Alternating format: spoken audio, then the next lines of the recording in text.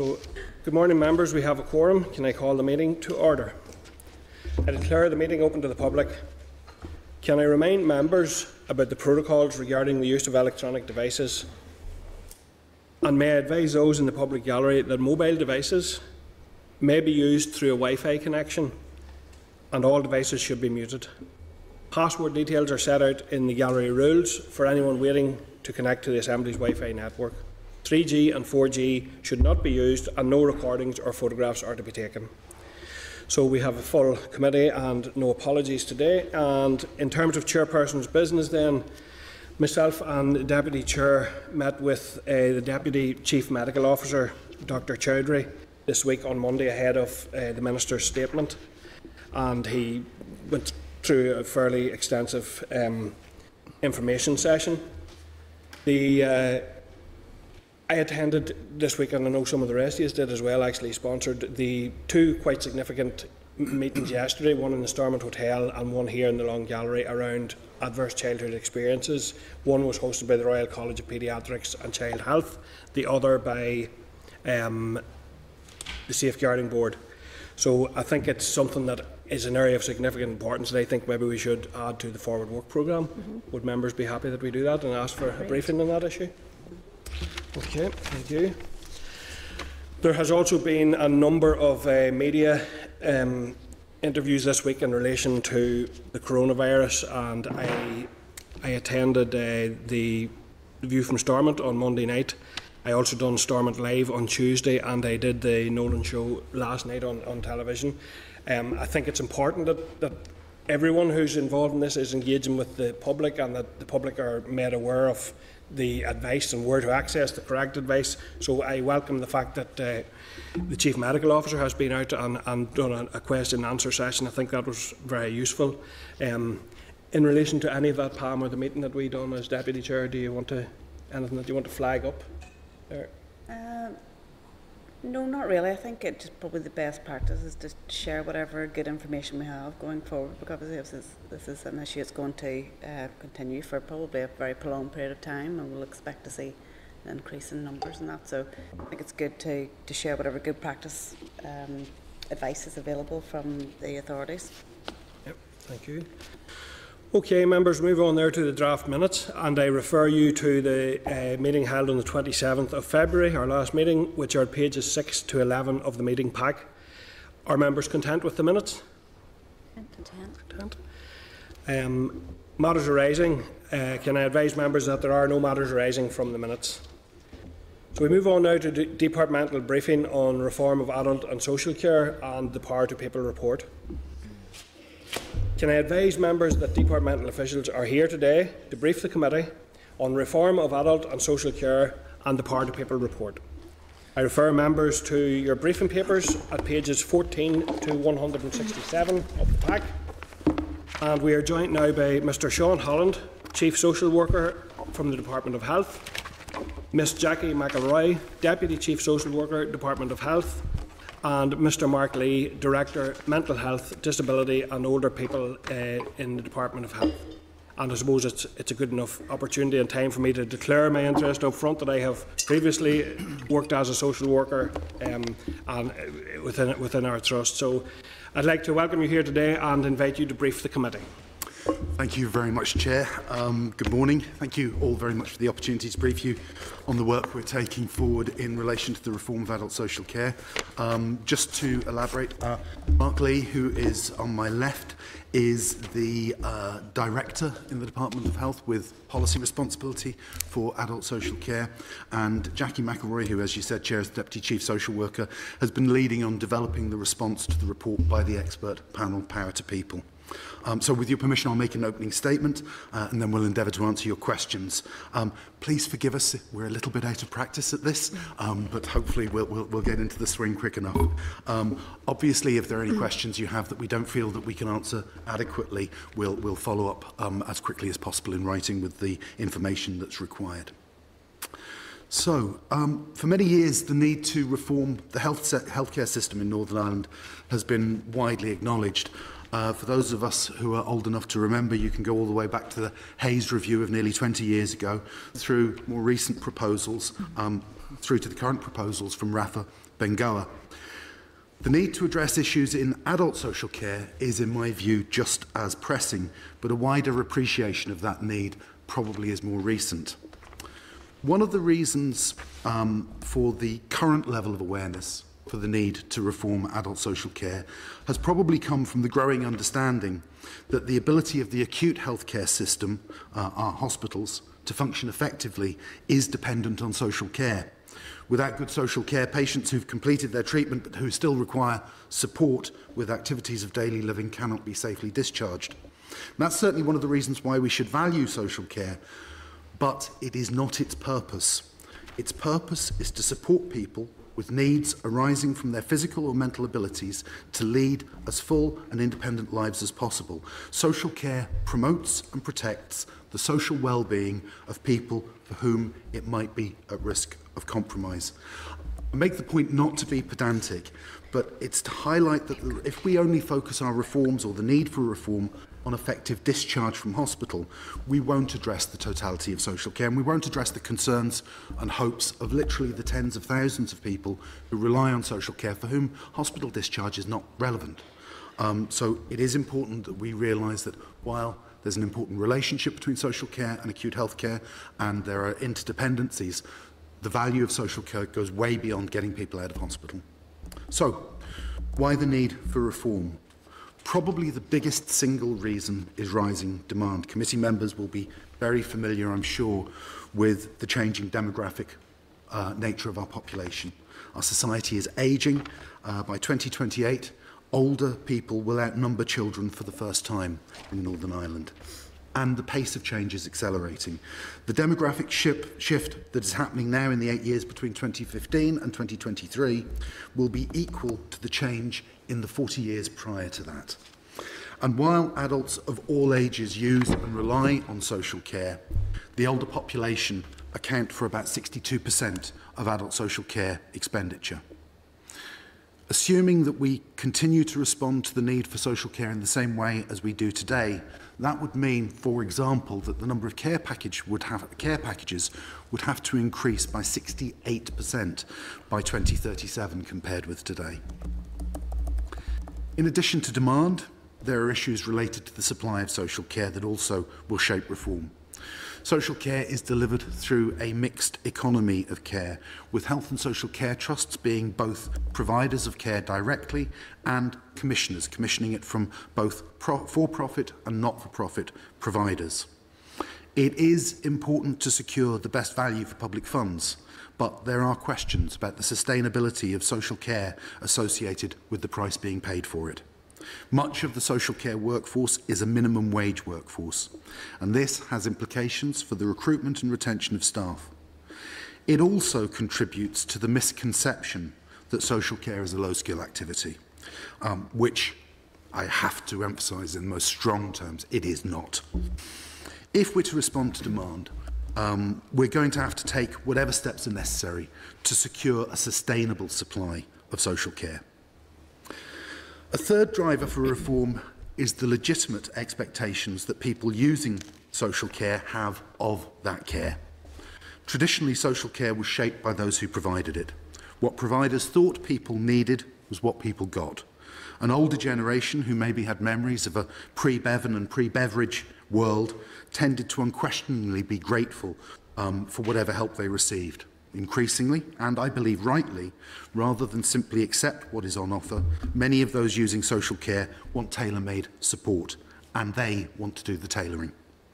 Although progress has been made in this area with the rise of self-directed support, more needs to be done to increase the flexibility and responsiveness of social care if we're going to meet people's expectations.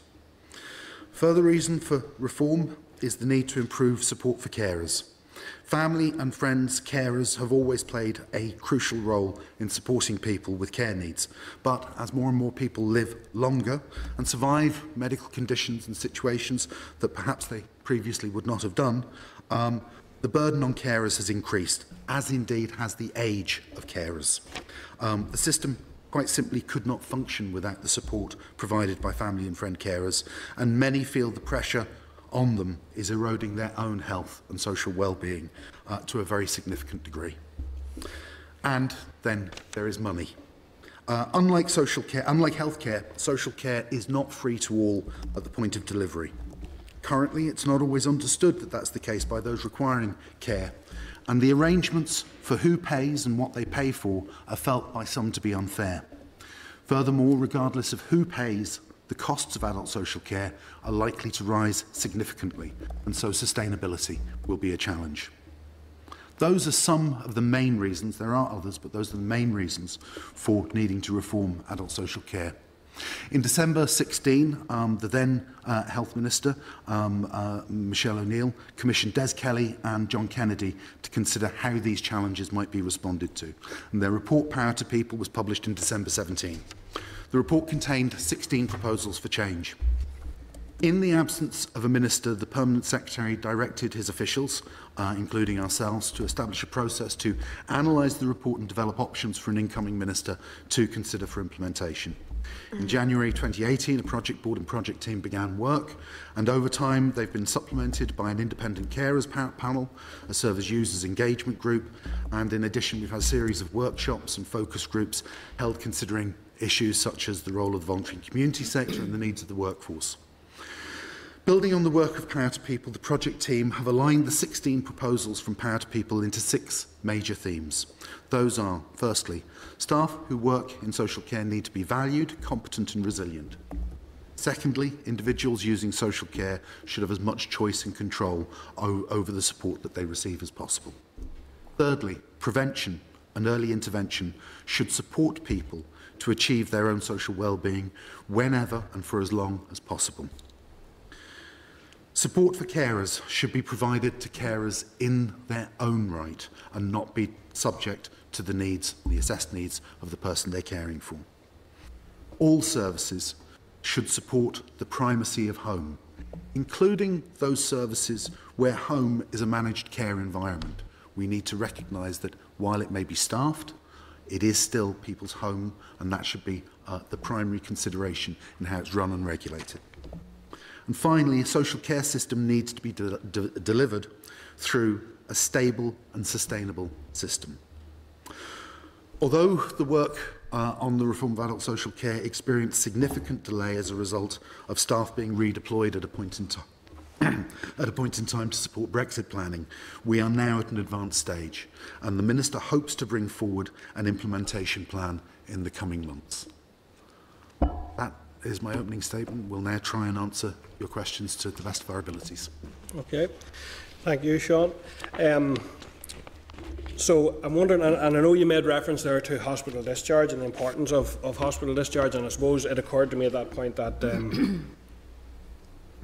prevention of hospital admission is actually as significant, and perhaps maybe that more of the solutions lie there, and that support should be given to carers and to people, because we know that the outcomes, the health outcomes, are significantly impacted by hospital admission, and it also creates additional cost in the system. So I suppose that's as an observation. But in terms of question, will the Department undertake to commission an independent true cost of care analysis as a basis for providing an informed basis to discuss the sustainability of adult social care? And it's important to note that the information should provide a range of options and not just a one model option. So what's the position now on true cost of care? Certainly it was one of the recommendations of Power to People that we established the true cost of care, and initially we had planned going about that in a particular way, commissioning an external institution to undertake a review. Unfortunately, at a point in time, the funding that we had allocated for that became reallocated. That doesn't mean that we haven't been doing work to look at the true cost of care. We've been engaging with the independent healthcare providers who represent care providers on this issue. We've also been doing some internal analysis and ongoing analysis of the market. We've also been looking to work that's been done in other parts of the UK that we feel can going to inform our deliberations about the true cost of care. But I think there is still going to be a further piece of work that's going to be needed to be done that addresses the core issue of what a reasonable margin is for a provider to be sustainable, and what that means for what we're going to have to pay for care on a day-to-day basis. That said, I think it is important to recognise that we have information available that would indicate that the market currently for nursing and residential home is relatively sustainable at the price being paid today. Domiciliary care, I would say, probably feels to me something which is under more pressure than the nursing and home care sector. But I think those are things that we really need to have concrete information on, rather than arguments from one side or the other, or anecdotal evidence about. I'll look to my colleagues to see if they'd like to supplement that answer.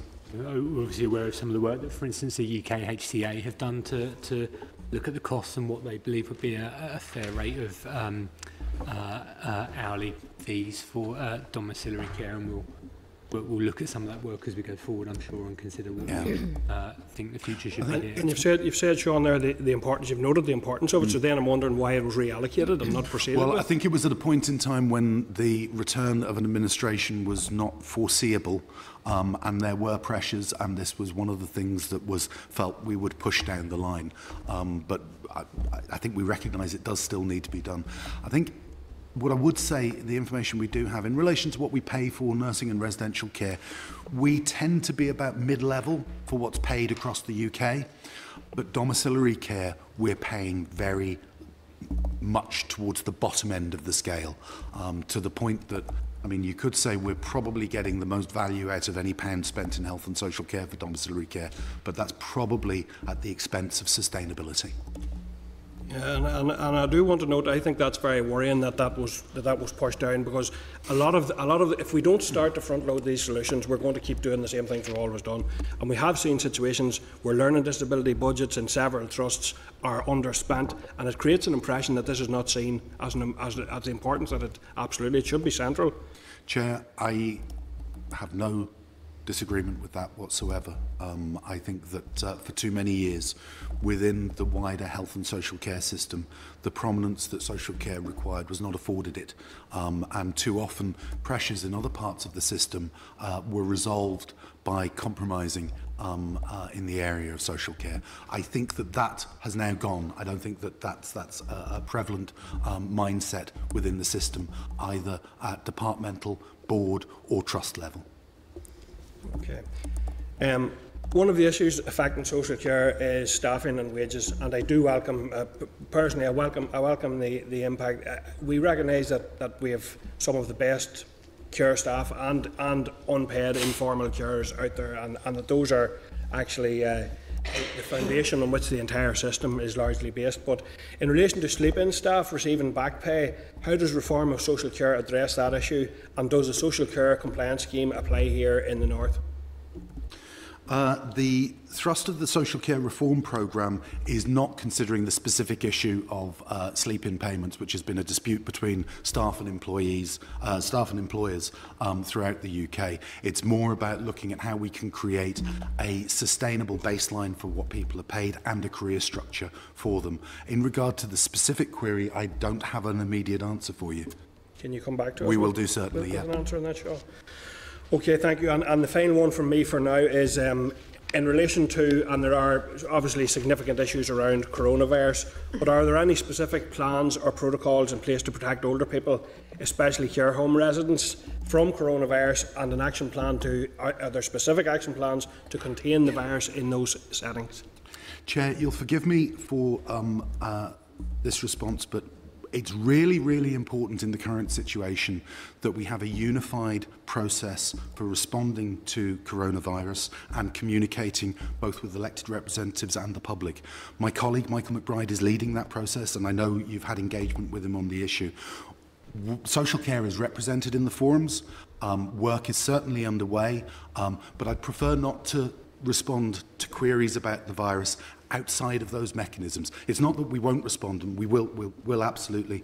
And I mean, I can tell you, yes, we are making plans in relation to social care, but just I think it's really important for public perception that there's a very consistent face and method for communicating in relation to coronavirus. And Michael's leading that, and I wouldn't want to muddy the waters.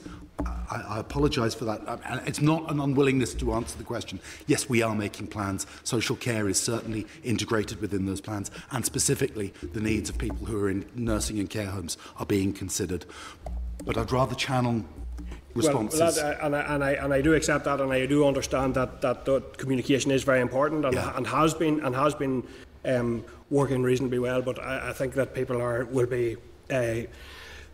will be keen to know that there is a plan being. And I am represented in the regional gold planning arrangements. Okay.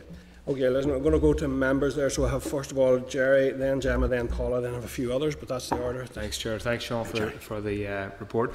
It was obviously very detailed, and I went through it all yesterday, and there's a lot of stuff in it. Just a couple of points for myself. I mean, it mentioned in the report about the need to be radical, and I would obviously generally agree with that.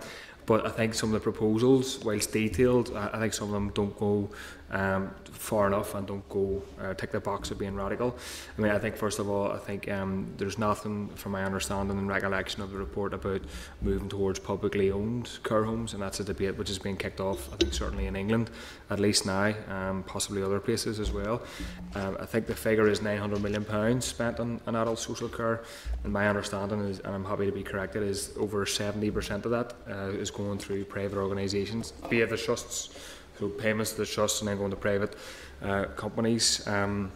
And obviously in some of those, not all, but in some of those organisations there's concerns that people are overworked, they're not adequately trained, and they're not adequately paid. There's problems with unions being allowed into some of them, and staff being forced to pay own travel costs and issues like that. So I think that's sort of one point I'd like to hone in on. Has there been any conversations when the department were on the panel about the move towards publicly owned care homes? Because I think if there's a concern over cost, and obviously if we need to spend £1 billion or £2 billion on adult social care, we need to spend that. But my concern would be that a lot of money is going to already well remunerated and financially well off organisations, and if there's concerns about some of those groups having maybe not best practice, to put it like that, I would be concerned. So I'd just like to ask you the question: has there been any conversation about the move towards publicly owned care homes in particular? Okay, I mean, there are a lot of points raised in your question, and I'll try and address them as we go through the answer. The first thing to say is yes, there has been discussion about the balance. We have what's described as a mixed economy of care. That was established in policy going back to the 1990s. It was recognised that the ideal model was to have a mixture of providers, which included provision from the statutory sector, alongside provision from the private sector, and contributions from the voluntary and community sector. The mixed economy was established, but I don't think it was then managed.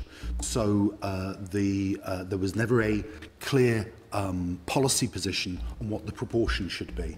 And the proportions have ended up that about 30% of domiciliary care is now retained within the statutory sector, with 70% being, and these are rough proportions, out in the private and independent sector.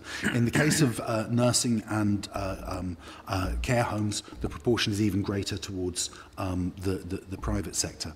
There were reasons why that happened. I mean, particularly in the home sector, one of the key things was, as we introduced higher standards for regulatory standards for the physical environment of care homes, we in the statutory sector had a lot of stock that was not of great quality. A lot of it had the classic problem of buildings from the 50s and 60s and 70s where there was asbestos present, and we had a private sector who was saying, we have capital to invest, we will build homes to these new very high standards, and they did, and that was one of the driving forces towards the expansion of the private sector, particularly in the home sector. Where we're at now, I think it is appropriate for us to ask the question whether the balance is right. We've seen issues arise with private providers in relation to their business models on occasion, which we've managed and coped with, but certainly have made us wonder whether we've got the balance right. And I'm talking about Southern Cross and latterly Four Seasons. These Southern Cross is a historical matter of record. The difficulties that Four Seasons have had is in the public domain. These are big companies who have bases overseas, and given the centrality of having care home beds and nursing home beds to the operation of our system, a mix seems reasonable, but we have to consider is the exposure that we currently have to market forces appropriate. So we have been having some discussions about whether we need to redress the balance. We've had discussions recently about has the time come for trusts to expand their direct provision in terms of homes. Those are ongoing discussions. There are financial questions as well. I mean, certainly we've modelled if we were to take all of the domiciliary care provision back in-house what that would cost, and it is significant. Whereas the balance we have there at the moment, I suppose, what it probably allows us to do is have the benefits of independent providers in terms of their flexibility and innovation, while also allowing the statutory sector to concentrate its work on providing care where needs are more complex or in areas where it's not commercially viable. So areas where it's geographically hard to recruit carers, we find the statutory sector emphasising the work there. Now, where we'll arrive at is obviously going to be a decision for ministers, and it's a political decision. But your question was, is there some discussion about the mix? Yes, there is. I mean, I'm glad there's discussion. I think I would like to see it advance a bit more, to be frank, and to be coming into policy and to be a position. And obviously, you mentioned Beveridge and Bevan in your comments, and that idea of the NHS being from the cradle to the grave. I think there's a concern that when you get closer to the grave or the a position of illness, that it's essentially you're reliant and you're forced out to the private sector. So that's a concern that I've been worried about, but I appreciate the answer, and I would like to see it sort of sped up a bit more and ultimately become department policy. Well, as I say, the discussion is ongoing and it is being fed into the deliberations. Obviously, these are going to be political decisions in the final instance. Thank you. Gemma? Thank you, and thank you very much for your presentation. You mentioned domiciliary care there and about geographical problems. As the committee is well aware now, I represent a very rural area of Fermanagh and South Tyrone. And we're well aware of the problems with domiciliary care, and how valuable it is to my constituents. So on that, what plans are there for an adult safeguarding bill and carers' rights as part of these reforms legislation?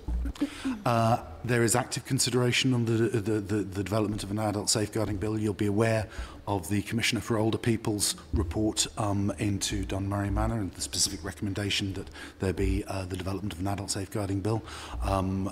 We are looking at that and developing options for consideration in relation to adult safeguarding. In relation to domiciliary care and rural settings, I think we are recognising one of the phenomena of recent years has been, I suppose this goes back to Jerry's point to a certain extent, handbacks as they're called. We find in areas we're increasingly seeing companies who we have the money to pay for the care that at the price they've agreed. We have people needing the care, but they're handing those packages back saying they can't find the people to deliver the care. And I think that's central to the need for reform, and that's why one of the major streams of work that we're developing is on the workforce, so that not just in rural areas, everywhere, but it's particularly relevant to rural areas, that we can have a system where people who are involved in social care can see it not as a stopgap till they get something else, or not as, well, I might get a job in retail, I might get a job in hospitality, I might get a job in social care, but more, no, I actually want a career in social care. And so that's why there's a workforce stream. Mark, do you want to add anything on the adult safeguarding piece? No, I think that covers it. Were you going to pick up on care? Did you ask about carers' rights? Yeah. Carers' rights. Yeah, there is a... certainly carers were referenced in Power to People, and there has been a work stream in relation to looking at the needs of carers, and carers have been represented on the project board. So we've been hearing the voice of carers very strongly. Currently, the only right a carer has in legislation is to an assessment. And at the time, I think that was seen as a significant step forward. However, being assessed and being told you need something and then having those needs met, really, I don't think takes you very far. So we're certainly looking at how that might be developed. As I said, with John and Des, they were very, very clear that they felt that carers needed to be identified as people having needs completely independent of the person who they're caring for, and the ability to provide support for them. So that is under active consideration in the work that we're undertaking. Can I just say also, in terms of the workforce, in terms of the rural areas, actually that workforce is also an economic value to that area. It's where people get jobs. It's that they get jobs in the locality. This is for the most part a part-time workforce. Mostly females caring with her children at the same time as they are working and supporting local people in their area. So, I mean, it's equally as important for the economic value of that area as much as for the care that they provide as well. Yeah, so can I actually just emphasise that point, because it's one of the most frustrating dynamics of the debate about social care is that people often frame it as a burden. And money spent on social care is not relieving a burden. It's supporting people, but it's also a sector of the economy. It provides employment, and there's good reason to believe that it may become an increasingly significant sector of employment. There are a lot of areas where jobs may go to artificial intelligence and automation in the coming years. The reality of care is those developments will have a bearing on care, but we know the thing that people value most from social care is a relationship with another person. It's going to be a long time before that's replaced by a robot. And I think that we need to recognise the value of social care, not just in terms of sort of how it helps our healthcare system or how it supports individuals, but it's going to be a really important part of the economy. And just one more question. One thing that might actually help with recruitment is becoming a living wage employer. Proposal 6 suggests this, so have we any update on that, or where are we with that? Obviously, we are developing options for our political masters to consider, and their considerations are going to be contingent on financial settlements.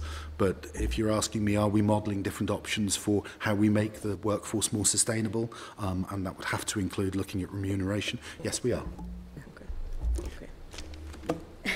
Just as a follow-up to Gemma's question there, Sean, and you have mentioned about, it's going to be part of the adult social care reform, but the crisis in domiciliary care is here on top of us now at the present time. So what's happening at the minute to try to address it? Because in some ways it can't wait. You're already seeing situations where people are either still in hospital where they don't need to be, or as a result of domiciliary care not being available. So what's happening right now to try to meet that demand?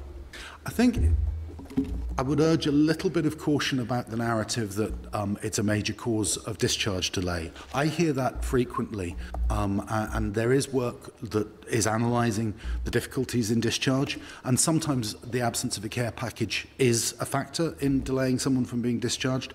Frequently, however, I've been told that it's a factor, but when you analyse it, it's not maybe the crucial issue that people have said it was. We have to improve processes within hospitals to make sure that from the moment someone's admitted, active planning for their discharge is commenced. If it isn't commenced at the point of admission, there will be a delay, but I think it would be wrong to characterise that as a delay that's originating in a problem in social care. But yes, there is work. We have a regional discharge group which is led by the board and the Public Health Agency, which is analysing the issue of delays in discharge, including how we can make sure that the appropriate social care is available at the point of discharge. We're also doing things that address the big themes that I've talked about.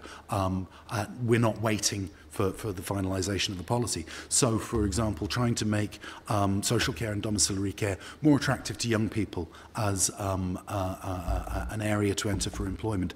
The Northern Ireland Social Care Council has been doing some fantastic work in that area, and has been reaching out to young people in schools and colleges, has been working with further education colleges in terms of what vocational training and courses can be available. So there is work in place or ongoing to address the challenge in social care. But I do think there are some big shifts that are needed, and those will require the delivery of this policy. Yeah, and I do agree, by the way, that hospital discharge is not the only issue, because I knew you would. We're also having hospital admissions as a result of trips and slips and things like that, and we have people deteriorating potentially because the care isn't. So there are other concerns around that. So, okay, going now to Paula. Thank you, Chair, and thank you for your presentation. I just want to raise two separate issues. The first one relates to care workers in my constituency of South Belfast. It's probably more of a Belfast urban issue as opposed to AGM as in rural. And I have tried to raise this in several ways, but haven't got anywhere with it. Some of the care workers, who, especially in the independent sector, are really struggling to get their way around South Belfast because of the congestion in the morning. And as you know, some conditions like Parkinson's, your medicines are very timely in getting that. And I wrote to the department, I wrote to the Health Trust, to see if they could use bus lanes, and we got nowhere. The Belfast Health and Social Care Trust said that they allocated a certain number, but they never got to the independent sector. So that is a huge frustration. You know, if you turn up, you're late for your appointment. And then added on to that, then we have got a new residents-only parking scheme in the Holy Lands area. So again, care workers are driving around for ages, can't get parked. I got a letter from the Department for Infrastructure yesterday, said that they've now completed the analysis of that and they're going to start rolling that out. So it's going to be a bigger problem in South Belfast. You just cannot get, so you can't get there in time, and when you get there you can't get parked. So these are just issues of just really trying to make their daily commute easier between jobs. So I would like you don't necessarily need to comment on that, but please take that on board, because I'm getting nowhere anywhere else with it.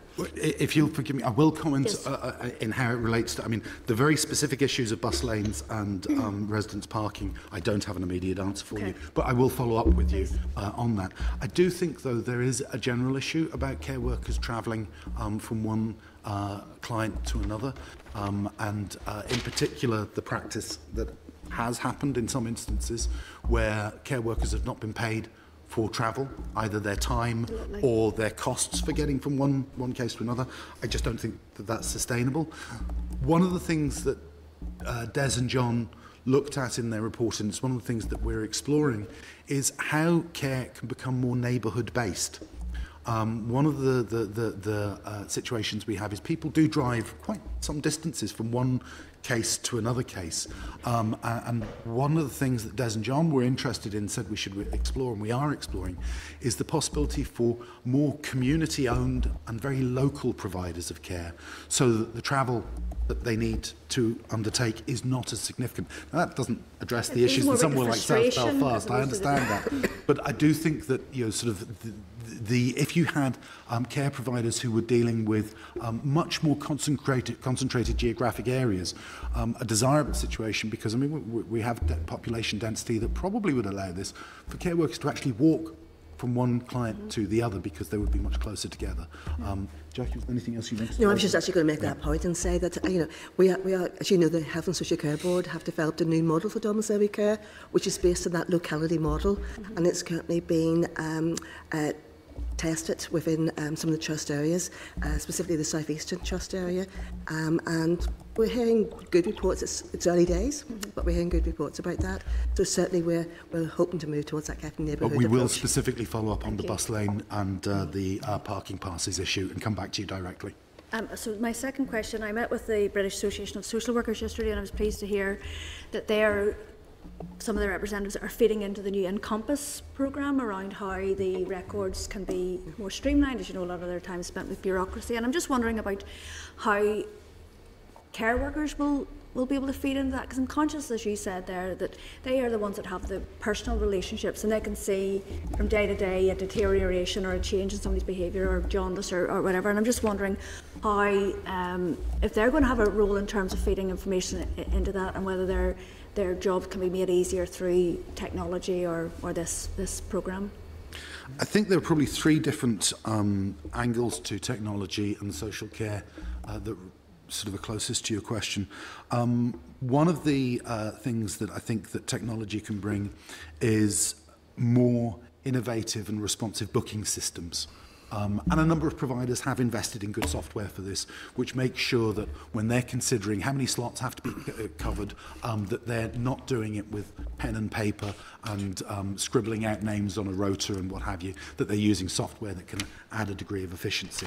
That's certainly something that a lot of providers are currently doing, and we're encouraging and looking at ways that we can encourage more to make sure that they're appropriately using information technology to enhance their management overall. The second is that care workers are workers on the move. And so with simple handheld devices, you can increase their effectiveness so that if people can record the fact that they've done a visit, maybe communicate information about that visit remotely, that delivers an efficiency. And that also is one of the things we're discussing with the Encompass team. The third thing, though, is how technology can actually enhance or support the delivery of care. I'm not contradicting my own earlier point about a human relationship being the most important thing, but I do think that over the next number of years we'll see developments about technology blending into how you deliver care. One of the things, I mean, it's often assumed that older people aren't very savvy with tech. Grandchildren change that quite rapidly, and particularly the desire of grandparents to stay in touch with grandchildren. So I'm sure in your family, as in mine, that you'll have the phenomena of grandparents who are Skyping their grandchildren and having that kind of interaction. One of the things that we've been looking at is, because isolation and loneliness can be as big an issue as actually needing physical care support, is whether or not there are remote solutions to helping people stay more in touch using technology that's already available. So that's one of the things that we're looking at. And then there's also going to be technology in the direct provision of care. I think that's a bit further away. We've had some false dawns, but there will be advances in both artificial intelligence and robotics. I think they will support and enhance rather than take over the delivery of social care, but technology will play a role there. Thank you. Thank you, Chair. Okay. And I think, as I have noted previously, it will be vital that all areas have access to broadband to support that type of, so that we don't open up an inequality, a further inequality around access to technology and to care. And I think that's very much a health issue in that respect. I think that point and Paula's point actually just emphasised the need for joined up planning in relation to social care. One department isn't going to be able to have all of the answers. Thank you, Pam. Oh, thank you, Chair, and thank you for your presentation. I have a couple of questions really in relation to measuring the extent of unmet need and issues around data collection, etc. So could you tell us what mechanisms the Department uses to establish current and future levels of social care need at regional and local levels? And the second question would be to ask you what information the Department collects to establish the levels of unmet need at regional and local levels. We've been doing an awful lot of work through this process for planning purposes about projecting what we think the future needs are going to be.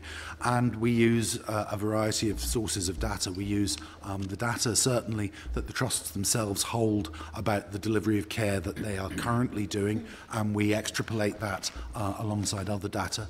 Probably demographic data is the most significant additional source that we look at. We've been using a methodology called systems dynamic modelling as one of the ways of trying to identify what the future is going to look like. And it's, I have to say, from the absolute outset, I do not understand this. This is something that there actually is not widespread capability in, but we do have access to some of the skills in this area. But it's about taking lots of different data sources, modelling them, and then working out if you vary a value in one of the data sets, what implications that has on other things. So if, for example, you were to change the rate that you pay care workers, what might that do to other things related to the supply of care workers, the churn in care workers, or whatever? Or early intervention. If you start investing in early intervention, what might the impact on that have in relation to hospital admissions? So we are doing some of that work. This is not an exact science. It is about predicting the future, but we're drawing on a very wide range of data sources, say, ranging from our own internal performance data through to external sources like demographic information. In terms of unmet need, I suppose currently the way we probably assess unmet need relates to waiting times for care packages, you know, sort of how quickly you can meet a need that's been expressed to you. That's valuable information, but I do think that it's distorted slightly by what we've done in relation to thresholds. Over the past number of years, and this is a phenomena across lots of public sector services or publicly funded services. When you're faced with rising demand and constrained supply of a service to meet that demand, what you do is you introduce a threshold of eligibility before someone can access that service. And it is, I think, incontrovertible to say that over the past decade, we have raised the threshold. So the level of need you need to have before you can get a service now is higher than it was previously. That's happened across the UK. It also happens in healthcare in some instances as well. Now, the difficulty then with using waiting times for assessing unmet need is you're assessing unmet need at that high threshold that you've established, and you're not capturing other kinds of needs that don't meet that threshold, but which could eventually have an impact on your longer-term demand for services. So that's the early intervention piece. If you're not providing an early intervention service, you don't assess the absence of one as being unmet need. But the reality is that if you started providing one, you might impact on the need that is above that threshold. Sorry if that's a bit convoluted, but I mean, that's one of the things that we're exploring, is have we gone too far in shoehorning need into a high threshold? Mark, do you want to add anything to that? No, just obviously there is that, some people waiting for care packages, but you will always have some degree of churn as people are kind of waiting and brought onto care packages. So kind of understanding how much is kind of natural churn and how much is the lack of capacity in the system, again, relates to... Yeah, we don't have a massive problem with waiting times generally for care packages. Where we tend to have problems are where people have very particular needs. So either because of where they live or the complexity of their care needs, sometimes that can result in an extended delay in meeting the supply. But broadly speaking, we have reasonable flow in terms of people being assessed and needing care and them receiving that care. I do appreciate that, and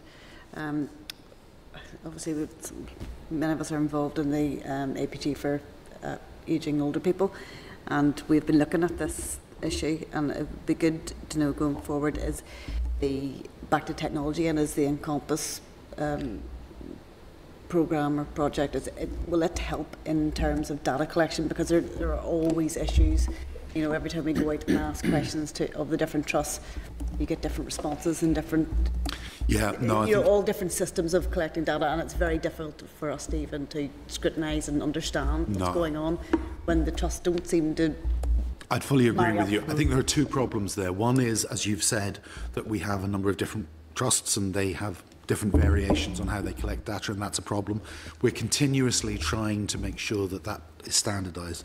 But the other difficulty is data in real time. Currently, an awful lot of the information we have on, say, domiciliary care comes from an annual survey that we do. Okay. So we survey on a given date once a year and we collect the information. That's valuable and it does give us an awful lot of information, but it's not the same as real-time data. Now, we don't have the ability currently to collect real-time data, and I think that that would be a big advance that hopefully Encompass will support. I think that the challenge we'll have to Encompass will, across the board, really improve the consistency and the availability of data. Obviously, within social care, we've got that interface with private companies that are delivering care. So there is functionality within the provider system, which will be supporting the Encompass programme. I think we need to have further conversations around how that functionality is used and to what extent we can either interface with or provide functionality to private providers and their systems. And those conversations are kind of ongoing and to happen, and it's obviously part of making sure the Encompass programme is successful is taking the judgments on kind of which bits we start immediately and then which bits we seek to exploit at later points, and there's discussions going on around that, what the immediate functionality is and what we seek to develop at later points. Can I just also say, I think the point about data is really, really important. And in addition to Encompass, when we gather a lot of data, but we don't always know just how effective that data is in terms of helping us plan for the future. Some of it is extremely.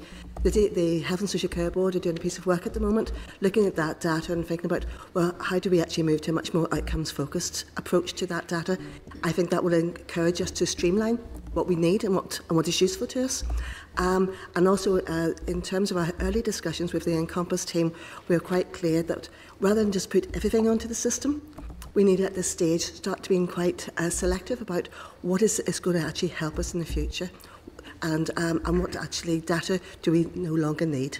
Because sometimes, as you know, we start something and it just carries on without actually a real purpose for it. So we're going to look at that. If I can just follow on from that, and a really important point is about the move to outcomes data.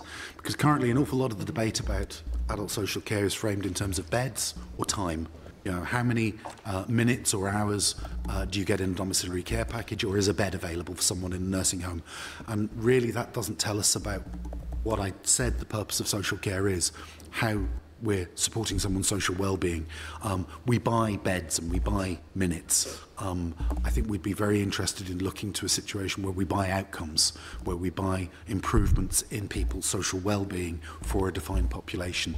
It's not straightforward. We've been looking around for others who have led the way in this field, and after false starts we find they haven't got as far as maybe we thought they had got, but it's still something that we want to pursue, that we get away from a simple transactional, we're buying you 20 minutes or half an hour, or we're buying you a bed, to saying we're buying you the independence to be able to continue to go to your local leisure centre, go to the pub, or whatever. We need to start to shift towards outcomes.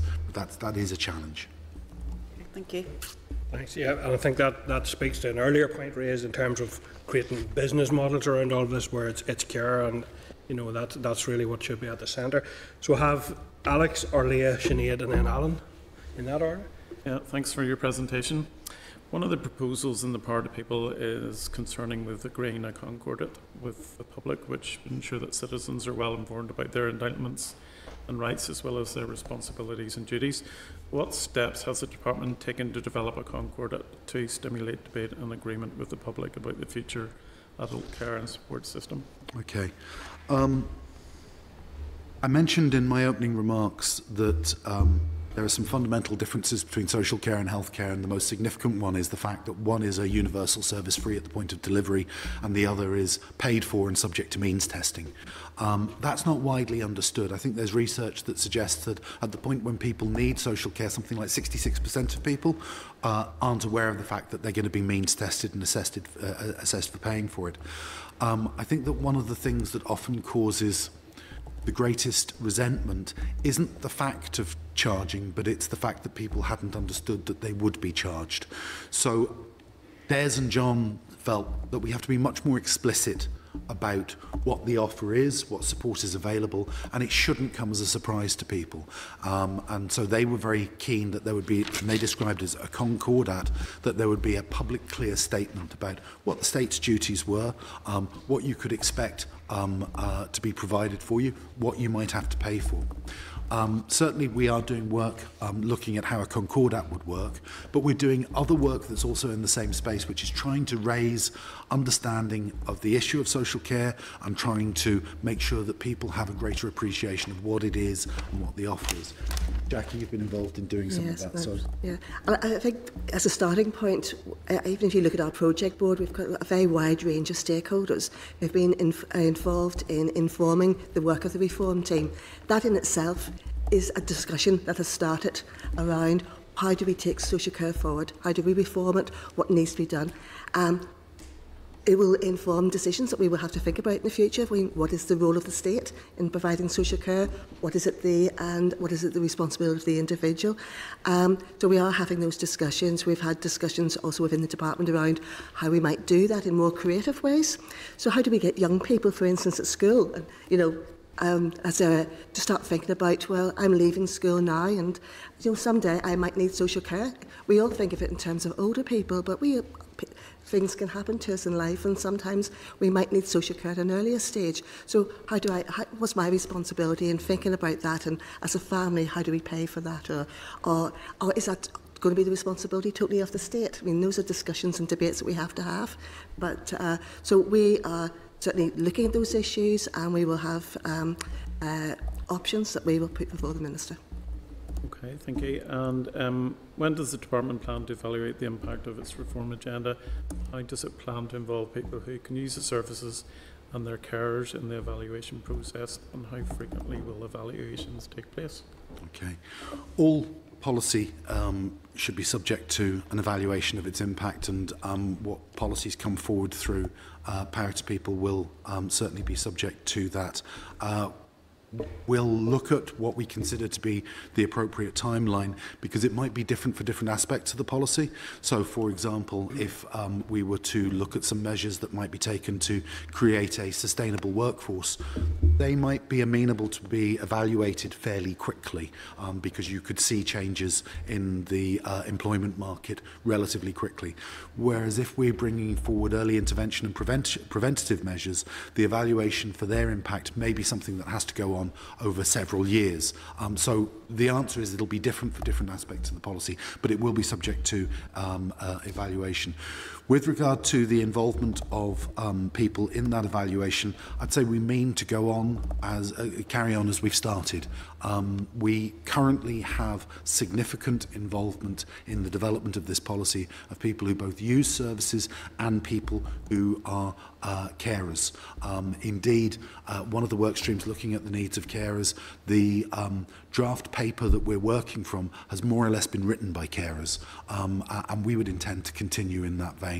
I think that there's a phrase that's become very common in healthcare circles recently. It's actually been around in social care for a lot longer, and it's co-production. We recognise very much that for the services to be the right fit for people, they have to be designed by the people who are going to use them. So that will extend to the evaluation. Thank you. Okay, Orla.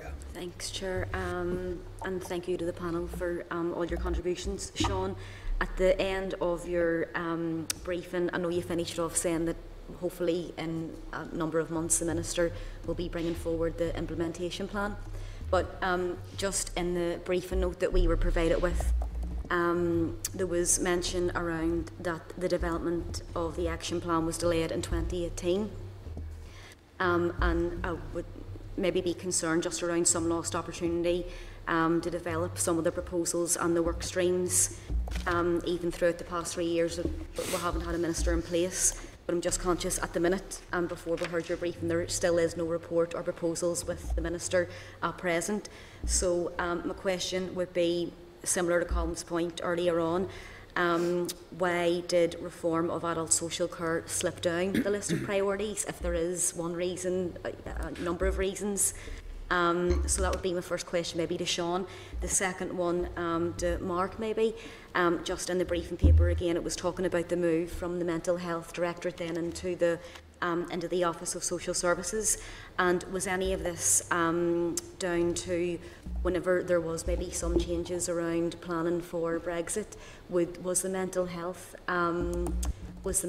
group maybe disproportionately impacted by that as opposed to other sections within the health department? Okay. Thank you. Okay, I mean, absolutely Brexit was central to the delay. Originally this work was being taken forward by the person who held Mark's post prior to him. I mean, Mark's responsibilities extend, they do include mental health, but they also include older people, learning disability and physical disability. Yep. So it's a broad portfolio. Mm-hmm. Within a very short period of time, the person doing Mark's job and nearly all of the team who were working on this were taken to do no-deal Brexit planning work. So Brexit was central to the delay. Now, we let that act as a halt for a period. But after a while, we just felt it wasn't acceptable for it to continue to be delayed.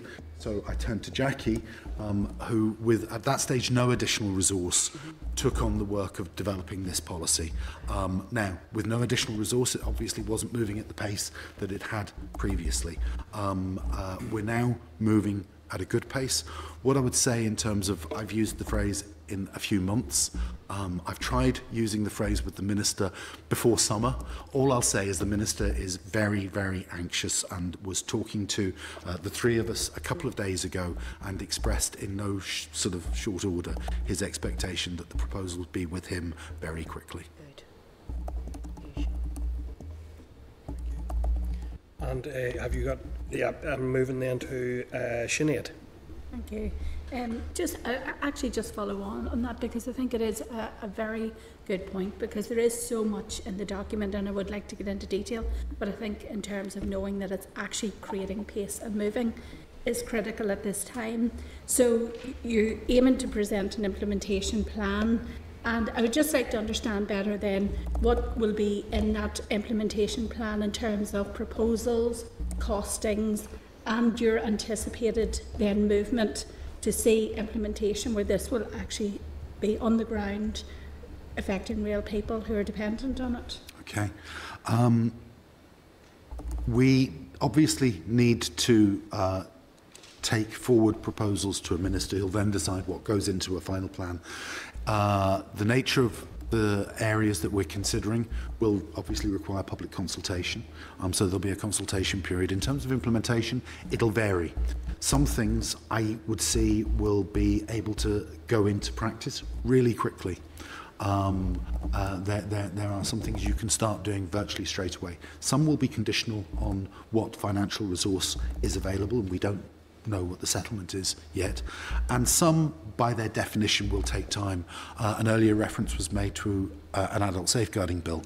If legislation is one of the things that flows from this, there's obviously pressure on the legislative timetable, and it will have to take its place in that. So it's not a very satisfactory answer. What I would say is some things will be immediate, some things will take a bit longer, and some things will be defined by the nature of a legislative process. I suppose the earliest delivery, because I know there are things in there about supported living and shared housing, and I know they're probably longer reach, but the earlier reach, at what point would you start to see?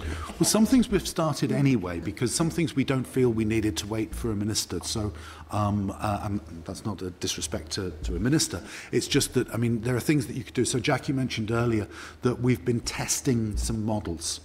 We've started that because we felt, well, a minister will want to decide whether you roll out a model. He'll want to see the evaluation. We didn't feel we needed a minister to actually develop and test a new model. So that's been the case with domiciliary care.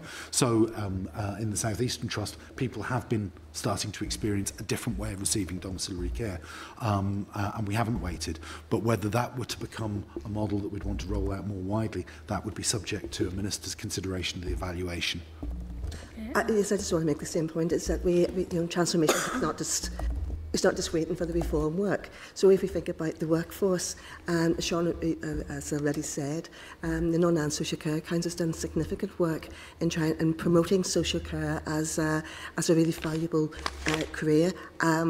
They're doing lots of work around that space. We're looking at ways in which we can promote the value of the workforce in a range of different ways, things like career pathways, etc. So that work has commenced. So we're not waiting necessarily just for this final paper to be done. Where we can start work, and it's been able to do so, we've done that. And just to pick up on one point from that, I mean, I know that everyone wants to see change and they can see deficits and they see where things need to be improved. But it is worth reflecting that the Assembly in its previous incarnation passed legislation which was at the leading edge of legislation in the UK to actually register social care workers before anyone else in the UK had done so. Northern Ireland led the way, and we now see Scotland and Wales following suit. So I just think it's important to realise that there has been progress in this area and leading progress in the past. And Chair, I'd just like to add, I really welcome the content in the document and the spread of contributors, because it isn't, there's very rich information in there from the voluntary and community sector people like AGNI, but also that broader spectrum looking at perhaps younger people who have deteriorating illnesses, and so it does speak to the wide breadth of social care. But through my work in the constituency office, I have found that there is a continual confusion on pathways from sometimes healthcare to social care, and people don't know at what point they've left healthcare and go into social care, and equally from healthcare or social care to palliative care. And there can be a real breakdown in communication, and I just want to know what efforts will be made to make sure there's equality and clear communication to people in this dependent on these services. I think there are probably two elements to that, and one is the point going back earlier to Alex's point in relation to a concordat. There is a need for us to be much more explicit and transparent about what is available and what you can expect. But then there are also decisions to be made about, sort of where, because the line between healthcare and social care gets blurred in places. I mean, you've mentioned palliative care, and that's a point in case. I think that, sort of when your needs are social care and when your needs are palliative care, like it's not today it was one and tomorrow it's another, but we do have different funding arrangements for them, and I think there needs to be some more work done on that to make that, I mean, whatever the decision is, just that people know what it is, I think is the important thing. So I take that point very much on board. And Chair, could I just raise one point on that, because I know there has been, as far as I'm aware, and I'm trying to get more detail on it, the importance of things such as a continuing assessment of need, and if that's in place or not in place, it may result in whether a person has to fund or not fund their future care, and that doesn't appear to be consistent across trusts. And I would just be eager to know that this system wouldn't repeat errors that may exist. We'll certainly hope that would be the case. If you have a specific issue you want us to look into, we can also respond to that. Yeah.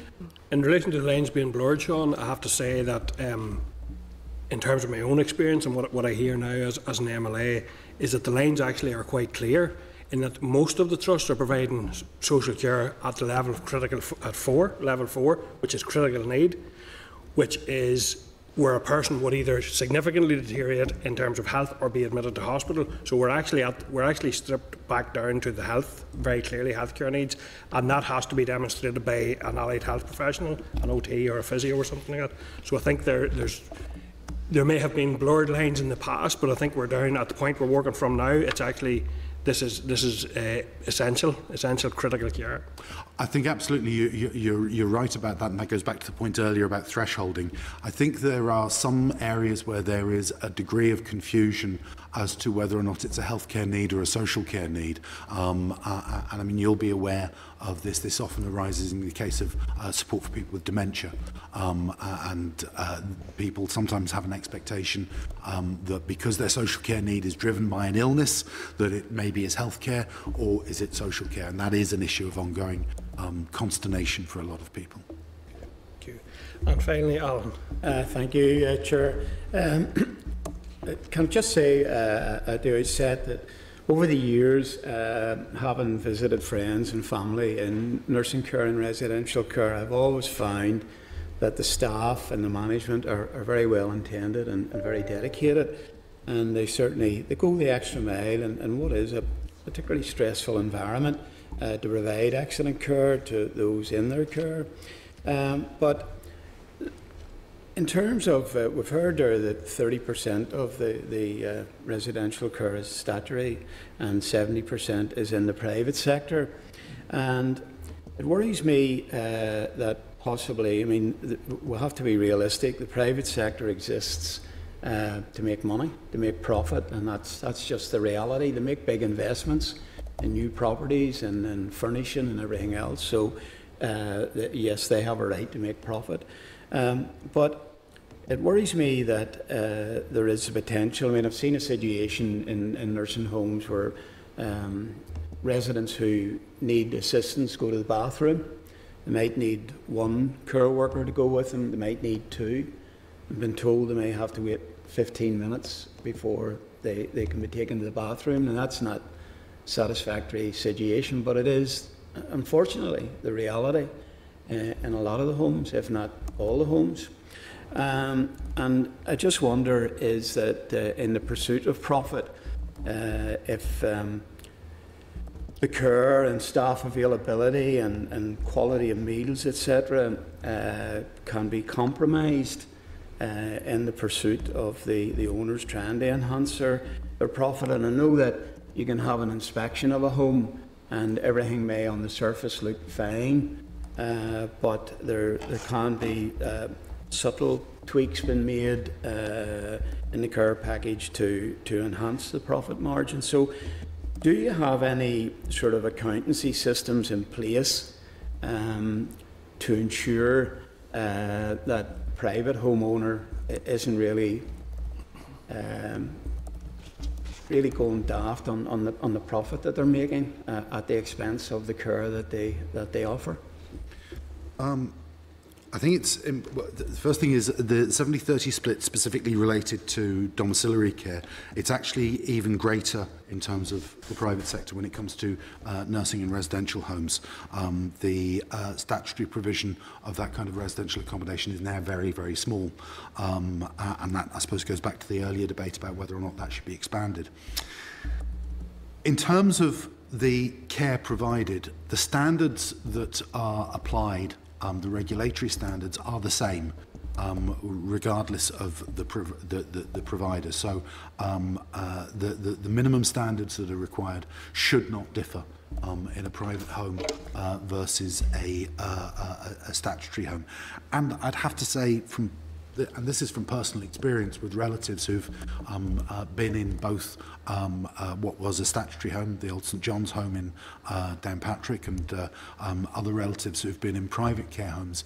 I've not seen a straightforward, I couldn't say statutory good, private bad. I mean, it isn't like that. I mean, I think that the staff who deliver care, be they working in statutory homes or private homes, isn't the thing that determines whether they're good staff or whether the care is good.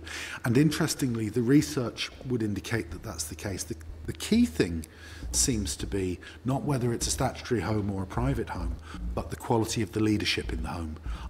There's a growing body of leadership which seems to suggest that the quality of care really turns on the home manager. And that can work both ways. The appointment of a strong leadership team can very quickly lead to an improvement in the quality of care, and the moving on of that team can very quickly see a deterioration in the quality of the care. And that's one of the things that we're increasingly talking to our regulatory colleagues in the RQIA about how we can have more advanced knowledge and intelligence and understanding about what's happening in a care home, so that we can prevent situations where care has gone from being acceptable to not acceptable, and it not being picked up upon. And leadership seems to be a key feature. The broader point about profits, no, there isn't a regulatory mechanism to limit profit in the care home sector. We've talked about this, and I mean, it's, I suppose I think that it's possible to look on social care almost like a national utility. It's like water, like electricity, like some other things. It's just essential to the running of the country. And in those other sectors, we do see regulation specify margins. So in the electricity sector, in the water sector, there are specified margins of profit. We don't have that in the care sector. I'm not sure it would be feasible to introduce such a system, but it is something that we've discussed. Now, certainly if you were having a presentation from the independent healthcare providers, they would tell you there is no excessive profiteering in their sector, and they would be arguing the opposite case. I would say that I don't see there being evidence that there's excessive profit being made. There are people who are leaving the marketplace because they're saying the returns are not sufficient for them. Now, we're not seeing huge gaps in provision. As a result of that, other providers seem to be willing to take on provision at the moment, but I don't think at the moment that there is excessive profit being taken out of the care home system. And as I say, the key thing in terms of quality of care seems to relate to leadership rather than it being private or statutory. But in terms of, I mean, appreciate that about leadership, but I mean, a leader in a home with the best will in the world, if they have their seniors coming in and showing them the balance sheet and saying, you know, we'll have to make more profit, you're not making enough profit. There's a regulatory flaw to that, though. Yeah. Yes, yeah, I mean, it's worth saying, obviously, the trusts are obviously responsible for ensuring that the, excuse me, the quality of the care that they have commissioned is sufficient, and then the RQIA have a regulatory function, and I was with them on a visit to a care home a couple of weeks ago. They will look at the care plans.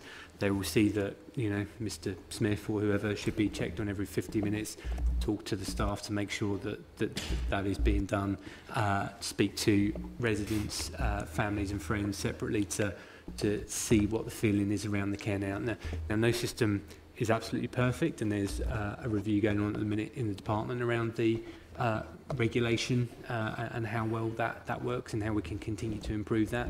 But as Sean says, there is a system of regulation and a system of care management in place there to ensure that we get the quality of care that we need to receive, and that there can't be someone reducing the quality of care that needs to be delivered in order to take excess profits. Thank you. Thank you, and thank you very much for all the presentations and the answers. I think we're very acutely aware in terms of that this is one of the key things that we need to address if we're going to create real transformation. I think the adult social care elements of it. I'm glad we have touched upon the community and voluntary sector and the contribution that they make, and also, and I think fundamentally, the massive contribution of carers. And I know at the outset, Sean, you recognise that, and that carers are getting significantly older and complex health difficulties themselves. Mental health issues are a problem, and I think we really need to get better support and more tailored support in earlier for carers, and better co-production with the community and voluntary sector people who are using the services. And I think the other thing is that I think a lot of us in the committee would share the same view around the importance of having a properly valued domiciliary care workforce, and that they're valued in terms of their pay, in terms of their conditions, and also in terms of career progression, which could assist with some of the other difficulties in terms of workforce. So I think this is in common with a lot of the areas we've dealt with. It's one we will be coming back to as a committee. We're dealing with a lot of inquiries around Dunmurray and Mucklemore, and there are other issues. We will be keeping a very close eye in terms of the plan to bring this forward, and we, similar to the Minister, would be very keen that that's made a real priority, and given the fact that ground has been lost here as a result of, that ground needs to be and should be made up. So I thank you for your contributions, and I think we will be seeing you again, but good luck for now. Thank you. Chair and committee, thank you very much. We'll specifically come back to the point on sleep-ins to yourself and the points you raised in relation to South Belfast, and I'm sure the officials will remind us if there are any other points that we've committed to returning on. Thank you very much. Thank you. Okay, members, I think we'll take a comfort break there. Maybe would we be okay to be back for 12? Yep. Okay, members. Yesterday morning, coming over to Craig. Thank you. We're now going to have a departmental briefing on the recommendations of the O'Hara report. Can I advise members that departmental officials are here today to brief the committee on the hyponatraemia implementation programme? I refer members to the department's briefing papers at pages 169 to 194 of your pack. And I would like now to welcome Mr. Conrad Kirkwood, Chairperson of the SAI Workstream, Department of Health, Ms. Donna Ruddy, Chairperson RQIA Remit Subgroup, Department of Health, and Mr. David Best, Chairperson Death Certification Workstream, Department of Health. We'd like to invite you now, officials, please, to go ahead and brief the committee. Yep, Chair, thank you. Thanks for the opportunity to brief the committee in respect to the hyponatraemia implementation. You'll understand that implementing the recommendations goes somewhat beyond children and paediatric services as well. They'll have an impact across the full range of services and ages, and where possible, in thinking about implementation, we've tried to expand the scope to think in those terms. You'll understand as well that the implementation needs to take account of steps that have to be in place to make sure that the changes become part of normal business, not just kind of stuff that we do when people are, when someone is looking. And everyone on the programme feels a sense of responsibility to make sure that it's something we sustain into the future. So I listened with interest, Chair, to your remarks in one of the sessions previously, a week or so ago, and it was you noted that you highlighted the importance of co-production. Co-production involvement has been an important part of this work. Over 200 members are involved in the programme, and they're as varied as service users, carers, doctors, governance leads, voluntary sector staff, and even funeral directors. There's quite a sort of a varied group of people, and a great deal of time and effort has been put into orientation, induction and research to make sure that all of those members, from wherever they come, have a common understanding of the issues in the background to support them in the work. And that takes time, but it delivers in terms of their understanding and their contribution to the work. And really what we're saying there is how we implement the recommendations for us is important, as well as the recommendations themselves. And we're hoping we can try and set a positive example in terms of how we engage, and also learn lessons from what we're doing to speed up future co-production. without constraining the debate that there needs to be in what we're doing. Updates, we've been keen to put regular updates online. You may have seen them. The last one was in December. Next one is due in June. A feature of those is interviews with people who are involved in the various parts of the programme, whether they be service user carers or other members of the programme, and that's useful. They're unedited, and we'd like to hear what their views are. So the next one of those is due in June. All of the work is guided by an involvement strategy, which outlines our co-production, and each individual work stream or subgroup has an involvement plan as well as to how they reach out with the work that they're doing. Justice O'Hara put calendar first in his report. We aim to provide proposals to the Minister later this month, and subject to his approval and perhaps executive approval, will go out to consultation on those proposals. And there'll be plenty of opportunities to continue to engage on the duty of candour and to tell us what people think in relation to the proposals. I should say it may require legislation, and that legislation may span more than one department. If there was a criminal sanction in relation to candour, it would require other departments to be involved. So it's likely to take time, and it would seem unlikely that the implementation of it would fall within this mandate, just to be aware. However, it's not something we need to stand still and wait. There's a lot we can do, and with that in mind, Being Open guidance through the Being Open subgroup will issue in the summer to promote a change in culture and to try and promote openness in general in everything that is done. The other aspect I'd like to talk about is the independent medical examiner, and to consider that role, a prototype has been carried out, and that essentially confirmed that we can use current electronic patient record systems to access completed death certificates to allow an independent medical examiner to review cases. So we've done that, and a second prototype is underway at this moment to establish the practicalities of contacting the doctor who would have signed the death certificate, so that we can then discuss that with them the case and to review the case. So this will give us a good understanding of the potential impact that such a review might have for families, and you wouldn't want to have any undue delay in the burial or committal process, because that would be quite distressing. In doing the work with the independent medical examiner, we've looked at models elsewhere, and those models look at a percentage of deaths or all deaths or only deaths in the hospital sector. Ultimately, again, when we bring those proposals, it's likely that legislation will be required, and that legislation would span as many, probably as 4 departments. There are 4 departments who are involved in the death certification, the burial committal process. But the prototypes will give us a clear steer on where we're going from there. Serious adverse incidents, you'll be aware, you'll have maybe heard from the constituents, etc. There are issues around serious adverse incidents, and they cause concern.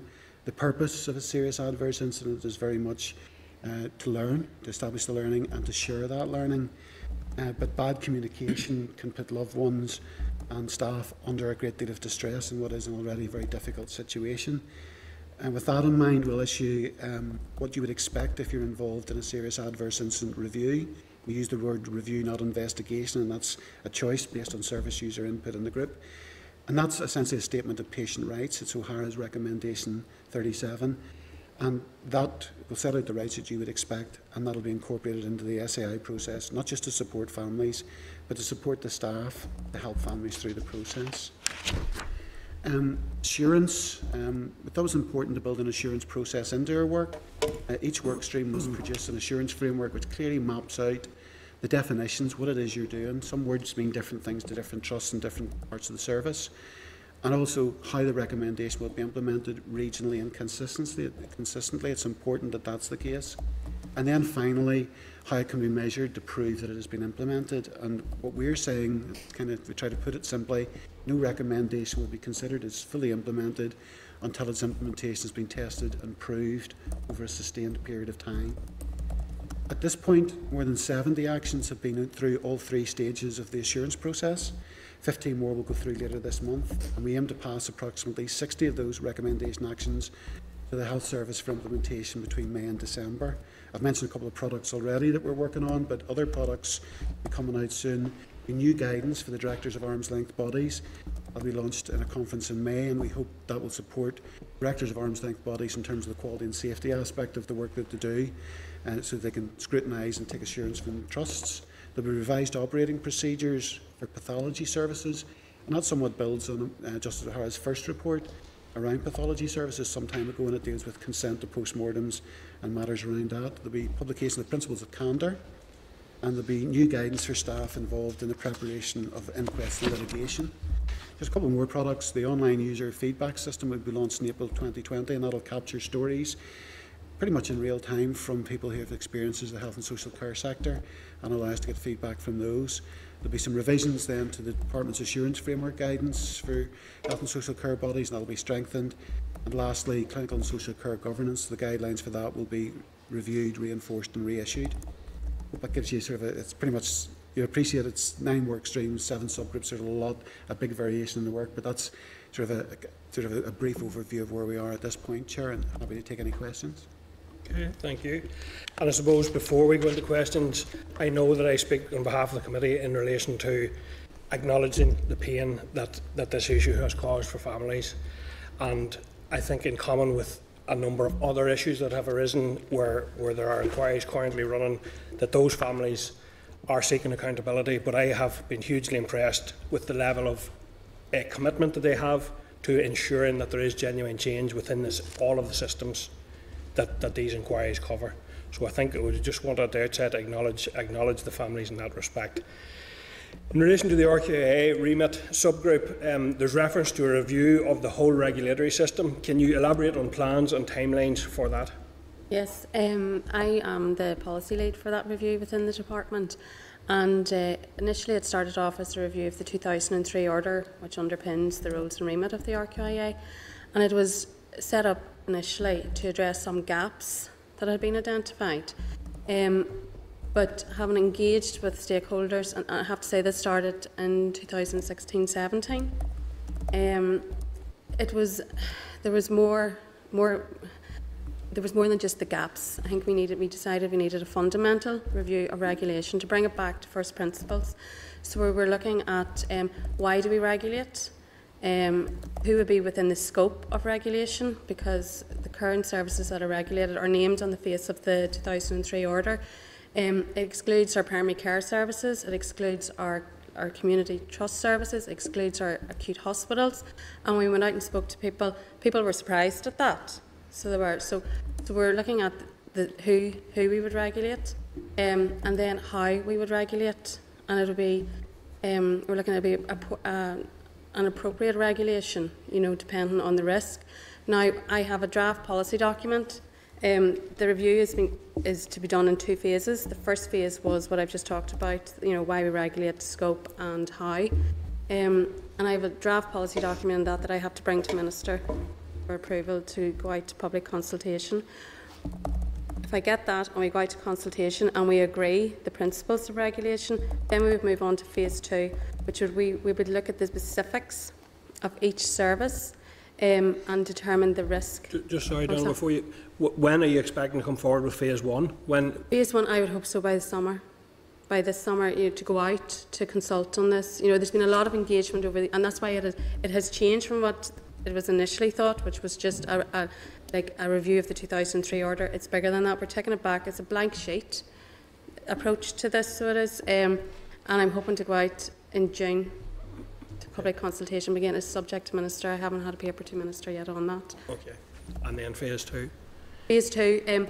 Now, because phase 1 it's quite big, because we're bringing in all these, we're widening the scope and we need to consult widely on that. So I'm proposing to go out longer than the normal consultation period, which it would be the end of the year before I would have had, if we do get out in June, it would be the end of the year before we would have finished consultation, analysed the results, and then would have had formed our policy on that, which would then enable us to move on to phase 2, because I cannot move to phase 2 until we've completed and agreed, there's complete agreement on phase 1. Phase 2 is, say, we'll go into the specifics of the risks that are identified. We need to look at what other regulation is in place, what other assessment of risk is there, and then determine how then RQIA would, what they would add to the assurance that is required. Because some, I've mentioned primary care have their contract, and the contract is managed by the board, but we need to look, is there anything else that is needed in terms of regulation from the RQIA, and I don't know the answer to that yet, because we haven't been out to do that. And then once we've been through that, the end of phase 2 would be changes to the legislation, which could be a complete repeal of the 2003 order and a new act. I don't know, because it is so so new, and we haven't gone out to consult on that stage yet. So again, it's a few years before we would have the legislation. I would suggest. And I suppose linked to, I understand that legislation is required for some recommendations, which make timeframes more difficult to estimate. But what is the target date for full implementation of all the recommendations, or the non-legislative, all the non-legislative recommendations? What's your target for having those in? Target for across the programme? Yes. I can give by September we expect to have 60 of the recommendations implemented, or actions recommended. For those that require legislation, you're aware of the legislative timetable at all. The recommendations in between, it would be difficult to be precise, but if I was to give by way of some examples, some of the recommendations, for example, in the paediatric work stream, there are recommendations there that we have resolved that the new system in Compass that's coming into place begins to roll out from 2021. It doesn't, it's not big bang in every hospital. It goes on a phased basis, hospital by hospital. So we would want 5 of the recommendations from the paediatric group will be part of that. So you could reasonably infer that the 5 recommendations wouldn't be fully implemented until the last trust goes live. So it's difficult to be precise in the way through. It's really a recommendation by recommendation basis. But if you take away 60 now, 15 more to go through as actions through assurance, that'll be essentially 75. There'll be actions out of the 120. We divide 96 recommendations into 120 actions so that we can work through them in the subgroups. We'd expect something of that number by late in the year. And give me an understanding of how you manage the Trust's response to this, and do you set them targets, or how do you hold them accountable to come back with the answers to you in a timely fashion? Which answers? Their work on the recommendation. So you said there that the Trust, you have a bit of uncertainty because you don't know what the Trust will do. No, the trusts are involved in the groups on the way through. There's trust involvement in most of the groups throughout the programme, and it's a co-production approach to what we're doing. So they will have fed into the solutions that we're developing. In the event that we get to the point of having a solution agreed through that co-production process, there's several parts we do to it. Firstly, there are trust oversight committees. Each trust has one of those. They establish themselves based on their own sort of preference, but largely they consist of members of the programme who are involved in different work streams that come from the trusts, and they look at the recommendations as a whole as we'll be putting them through to them. For each set of recommendations, we will have a directive from the department that will be based on what has been agreed by the work stream. We'll share it first with the trust oversight committees to get a sense of what is a realistic timescale by which they can implement, that we don't set them something that's entirely unrealistic, and also to allow them to give us a sense check.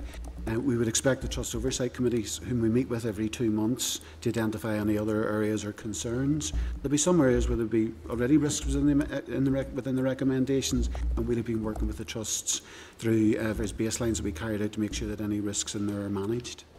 Okay. Thank you. Okay, I'll go now to members, and I have Gemma first, Paula, then Jerry at this stage. Thank you, Chair, and thanks very much for your presentation. In terms of the independent medical examiner, in paragraph 18 it says about prototypes being considered. What are the different prototypes currently being undertaken, and can you expand on what percentage of cases would be examined? Yes, obviously the independent medical examiner, the concept of that was based on Dame Janet Smith's recommendation for an independent medical examiner following the Shipman inquiry. So one of the issues and one of the big challenges that the independent medical examiner will have is quick access to the death certificate to enable that review to be done quickly, so that there are no undue delays for the family and any additional stress at a particularly difficult time. So the prototypes that we've undertaken at the minute involve an independent person, a doctor, a senior doctor, looking at the death certificate, which currently in hospitals is printed out electronically, and the details of the death are recorded on what we have, the regional mortality system. So the independent medical examiner at the minute has access to that and is currently able to see deaths as they come on live, so to speak. As soon as the death certificate is completed, they appear on a list, and we're currently looking at that. Really to try and find the implications of getting the doctor. The whole purpose of the review is to ensure that the details of the stated cause of death are actually correct, to ensure that cases that should have gone to the coroner are appropriately referred to the coroner, and that if there are any clinical governance issues or any care issues, that they can be identified and rectified at an early stage. So the prototype at the minute is actually looking at some of those deaths as they come on live, a conversation with the doctor, and that discussion with the doctor is currently taking place.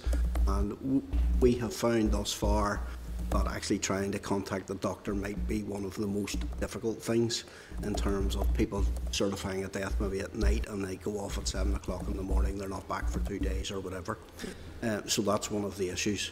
So as we think ahead, we have a third prototype that we're envisaging running from September until November of this year. And what we'll be doing at that is likely to have, once there is a death that has occurred, we will ask the certifying doctor to make contact with the independent reviewer in the first instance, and we will prototype that to see whether that cuts down gaps between the time the death has occurred and the certificate is reviewed. Because the most important thing in this is the family, and we want to ensure that the family doesn't suffer undue distress at that time. Thank you. Thank you. Paula? Oh, thank you, and thank you for your presentation. I just wanted to touch upon the SAI review, and how you're actually going to be looking to amend those. I've, like probably all the MLAs around the table, have had constituents who've contacted me, and they're very concerned about the nature in which they have been prepared and presented to them, and they are concerned that sometimes the people who are involved in completing them are maybe in the independent sector, voluntary sector, and they're getting funded by the Department of Health, so they don't want to criticise the Department of Health and the reports and stuff. So I'm just wondering how you're going to make those a lot more robust, that whenever the families are presented with them, that they are really satisfied that a good body of work has been carried out into the review. I think I should say I have the opportunity, and I'm permitted to talk in the public domain, and the family gave me the permission to do so. I spoke with the Caudry family. It was a double homicide in relation to their parents. It was a very productive meeting, and in the course of the meeting they described the kind of difficulties that they had in the reviews of the SAIs in their case. Having spoken to them, we carried out a mapping on the group in the workstream to see if some of the issues that they identified were issues that we'd either thought of before or that were being thought of elsewhere. And maybe if I talk through the rights that we're putting in what you would expect if you're involved in an SAI in part, and then maybe talk a little about independence. It'll give you a flavour of where we are. Thank you. The rights basically should be listened, responded to and respected in a timely fashion, and they perhaps struggled with that initially. The openness, honesty and empathy, and I recall that Charles Little, he was one of the people in the Caudry case that he was leading, described that people should have intellectual curiosity in terms of the review of the investigation going forward. He was also very keen to stress that he felt that if the chair of a review panel established what we refer to in our group as an engagement plan, something that sets out the contract between the review panel and the family as to how often you'd be in touch and how often you'd be in contact.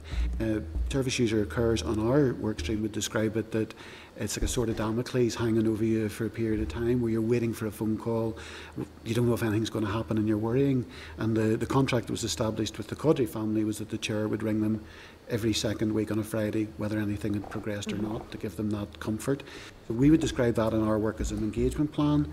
A link person is a useful thing in the process. There's some videos that we've been shown from a family in the Southern Trust that we use in all of our engagement events, and that identifies the important nature of a link person who can signpost someone through the trust and who can help them, because it's complicated and it's very important to have a single point. You should have access to relevant information. People shouldn't feel in O'Hara language that you have to drag information out. That you have the right to independence, advice and support, and indeed the Caudry family did ultimately access some independent advice and support from the Patient Client Council, which they found helpful.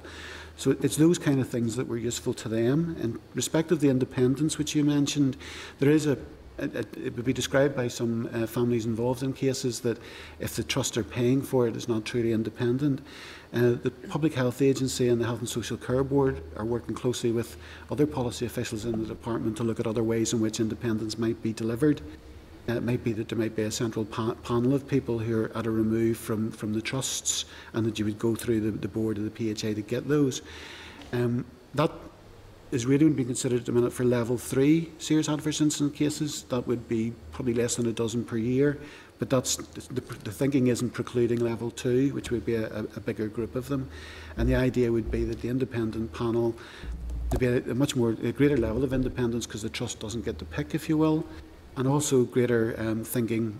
Wouldn't have come necessarily through from the Codry family by my recollection, but certainly other information I've seen, people were concerned that the review panel had adequate training for everything that they were trying to do, and that'd be training for the chair, training to deliver difficult messages or to speak to people under difficult circumstances, training in investigative or review methods, root cause analysis, and also if you're bringing truly independent people who might be from beyond these shores, that they're someone on the panel who can navigate the system for them and explain how our SAI system works, because it's subtly different than others undoubtedly, and also how the health and social care system in Northern Ireland works, because we're an integrated system. So there's a lot of thinking around that, and it was very helpful to have spoken to families like the Codry family who shared their experience with us very fully and very constructively. Okay, thank you. And just the second part of this is in relation to the child death overview panel. Is that something you are able to give us an update on today? Yeah, surely. Please.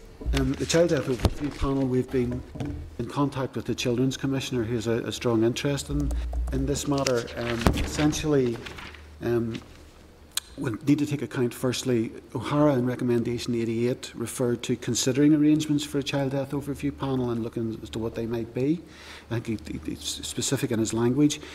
There's been a review of the Safeguarding Board in 2016, which would be essentially where this ought to be attached, or could be attached would be a better way of describing it. Other jurisdictions in the United Kingdom have had a Child Death Overview Panel in operations for a while, and there are lessons to be learned from their experience of that. It's important that we do that. There's further work ongoing through the Public Health Agency and the Department, and there's been regular contact with the Children's Commissioner to try and move that issue forward.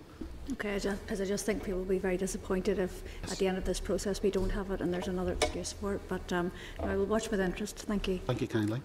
Thank you. Chair. Thanks, Chair. Thanks for the comments. And I want to join you, Chair, in supporting and paying tribute to the families who are seeking justice and answers, but also I think courageously trying to prevent something like this from happening again, which I think is a very important thing. I just follow up quickly to Paula's last point on the child death panel, because there seems to be a slowness to implement that. Is there any reluctance from the department's perspective to proceeding with the child death panel? The department is engaging with the Children's Commissioner to work to a solution towards it. There's no reluctance to work with. Okay, thank you. And just one other question, Chair. Do you think it's time for a Deputy Chief Medical Officer to oversee children's healthcare as a priority and ensure that it's at the highest level, from the department's perspective, to ensure that there's a clear channel of reporting any potential cases like this again? So I was like to ask, do you agree, or would you consider the effectiveness of a Deputy Chief Medical Officer specifically for children's healthcare? Thank you for the question. I would describe it firstly, Deputy Chief Medical Officer would be responsible for giving professional medical advice and support to the department. Children's healthcare is a very broad term, okay? And in the context of the inquiry recommendations, we've very much been fixing on, it's not just, the report was important and it was about children and a sad loss. We're trying to set patient safety in the greater context. It should be patient safety right across all of the age groups. It's also apparent in terms of the definition of a child, depending on which legislation you're operating under, and there's several pieces of legislation, and depending on which services you're accessing, how someone describes a child and the age point at which you cut off in terms of the child differs. And indeed, when you move into the areas around people with a learning disability, young people with a learning disability, there's also a transition period where they wouldn't, perhaps their family might not consider them entirely as an adult yet, even though they might be beyond 19. So the approach of the department is to identify very clearly the patient safety element for everyone under a Deputy Chief Medical Officer, and to make that a locus for all patient safety issues. And we're going out to recruit a Deputy Chief Medical Officer at present on that basis. Sorry, just to clarify, for childcare, for children's healthcare? It's patient safety for all ages. Okay. Thank you. Okay. Sinead? Thank you, Chair, and thank you for your presentation. And I would like to add my words also to the families behind this. It's hard reading when you know the experiences that have led to it. In terms of the recommendations, there are some that are specifically within the office of the department, and if you could speak to those, and there are, I suppose, difficult to call them easy reach recommendations, but because I know how difficult it is to recruit consultants at this time. But are there assurances that you can offer us that today what is happening on wards that people can get some comfort by? Do you want me to set that question specifically in paediatric units? And, okay, no issue. In terms of the paediatric work stream, it placed its focus very clearly early on on recommendations that it considered to be of the highest priority. It was relating to age-appropriate care in respect of children who might have surgery in an adult ward in the District General Hospital as opposed to moving to the Royal Belfast Hospital for Sick Children, and the cooperation and work that needs to happen between the surgeon and the paediatrician in those cases. It goes beyond, entirely probably O'Hara focused on the prescription of intravenous fluid, which really requires a paediatrician in those circumstances, but it goes beyond that as well. The recommendations under the paediatric session, you're right to say that they're more operational by nature. I think that's what you were saying. How we've looked at them, there was the department's paediatric strategy was published in 2016. It was recently reviewed by RQIA, and it kind of sets out some of the direction that we need to travel anyway.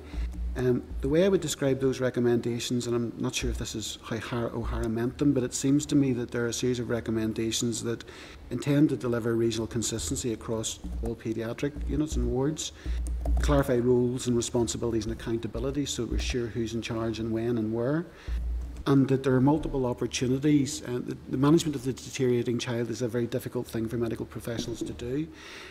Oftentimes it might be the parents who notice a rapid deterioration or improvement first, and it's about, I think O'Hara's recommendations 10 through 30 are very much about creating as many opportunities as possible for medical professionals to engage with families and engage with parents, and also opportunities for parents to find medical professionals to engage with them.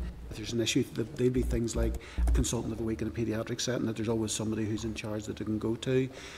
We found a very useful project in the course of our work in one of the trusts, which was around paediatric bedside handover by nurses, which is proved very, very important, and it captures what parents have to say about their child. In terms of the safety element and the managing risk element, which you highlighted at the start, we carried out a baseline very soon after the establishment of the implementation programme to satisfy ourselves that risks were being managed, if there were any, whilst we were in the process of developing the recommendations further.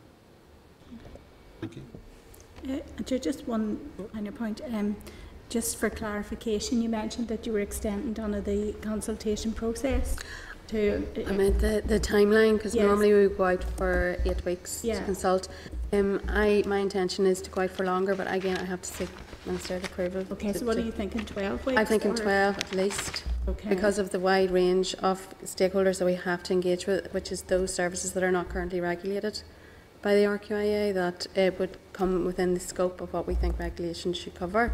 So it was just to extend it, and also I'm mindful that it'll be running over the summer.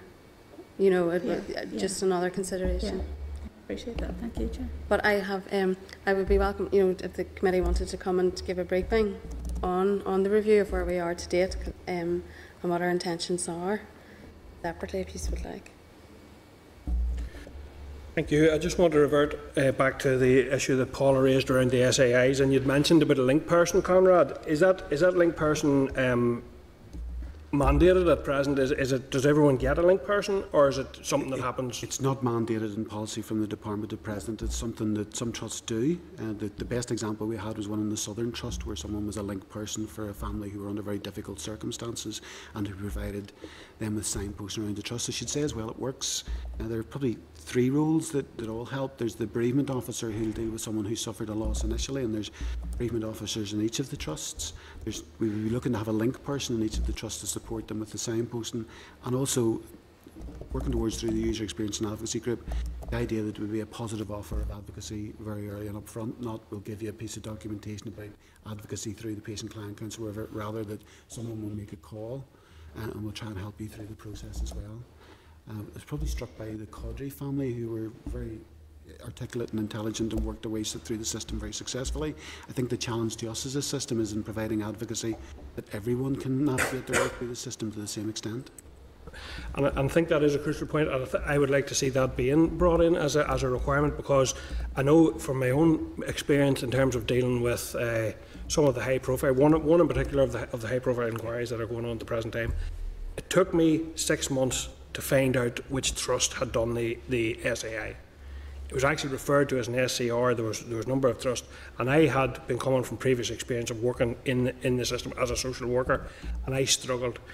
And I suppose that's for noting. The other thing that I would note is that I am also aware of another case where the professional who was the subject of the SAI was the person who reported back to the family on the outcome of the SAI.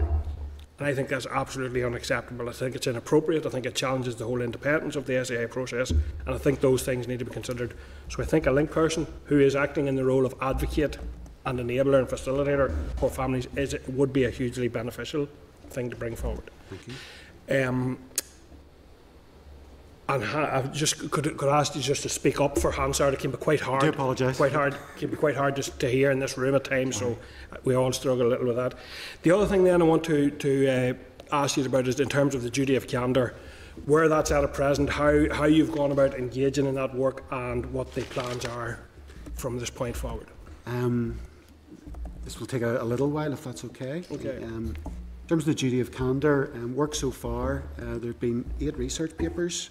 I talked earlier about co-production and the need to ensure that everybody has a common understanding of what is meant by duty of candour, or what could be meant of it.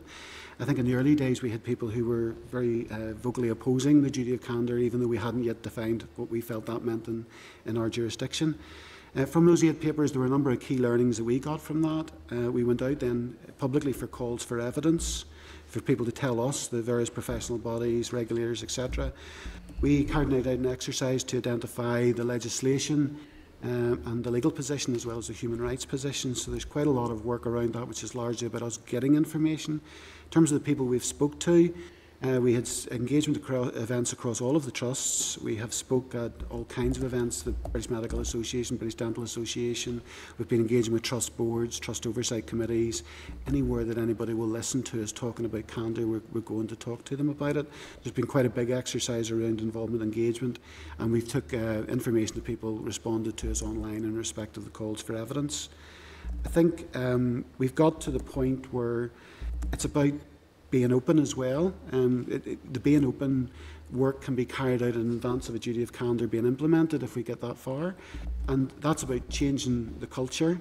It's about making openness more routine, promoting that, trying to share the learning, and to support service users to speak up if they have an issue, to try and make that more possible. We looked at other legislation.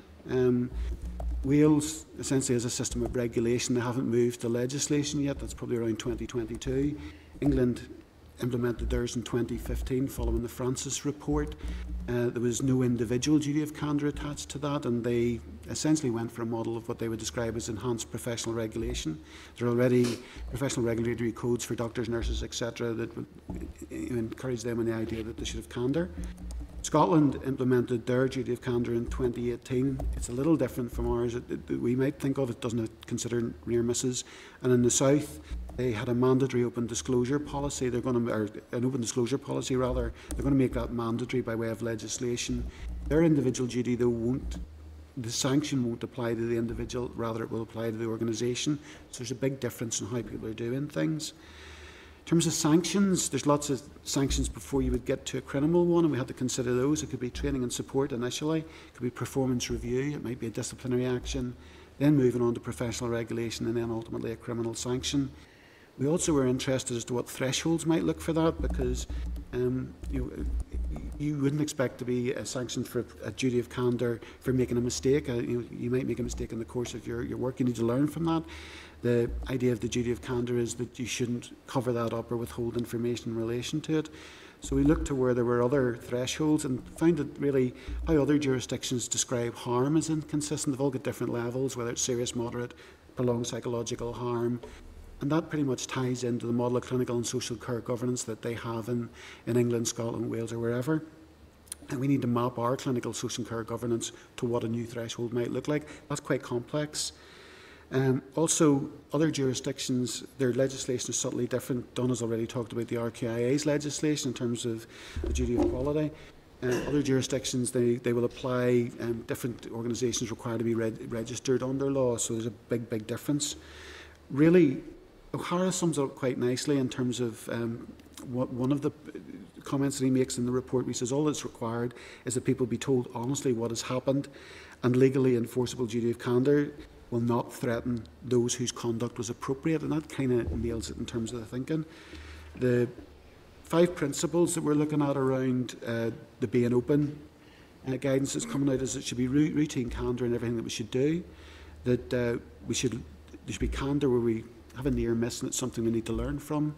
There should be candour when something goes wrong, when there's been a loss, there's been a death, and that there should be adequate support in place to allow that candour to happen and governance arrangements in to make sure it should happen. So there's been quite a lot of work around that.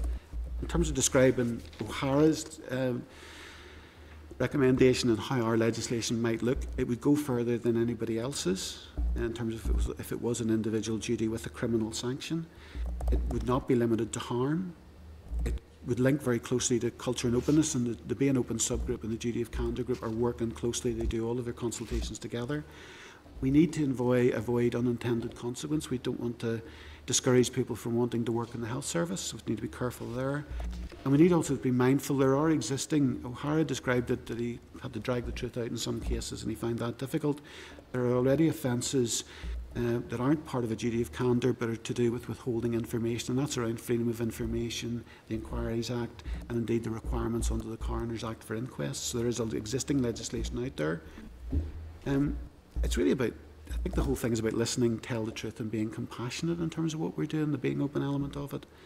So I think that's kind of a broad brush sort of in the background of candour. The options going forward, we haven't coalesced on a single option yet. The group is still working through where they will go with that, and it would be wrong for me to preempt what the candour group might decide in the next week or so, but it could be that the options would be something like a duty of candour with a sanction criminally, a duty of candour without one, a duty of candour with a criminal sanction around withholding of information. There may be others, sorry. I just want to very quick to ask you about how you are learning and interacting with the independent panel into the neurology recall in terms of some of their findings and their learning around sharing information and bringing it forward to the relevant people. We would be aware, really, in terms of the responses they would ask us for information that we would provide them. We'd be aware as to, the sort of information that they're asking for would give us some insight into their thinking. We look forward to what the report is in terms of the outcome and where we're going with that ultimately, and take that into account as it comes up. We have heard at committee previously that concerns around an individual duty of candour being at the expense of holding the organisation to account. What's your view on that? At the expense of? Yeah, so that rather than locating it with an individual duty of candour, that in some ways may allow the organisation to not be as responsible. I think it would be wrong of me to say my view on that. It's a view of the work stream, and they're going to work through those options over the next week or so and put those to the Minister. There is no, the group hasn't coalesced as yet and haven't formalised their proposals. I'd be wrong to preempt, and I shouldn't interfere with what they're doing in their work coming forward. That's the principle of how we've established the group.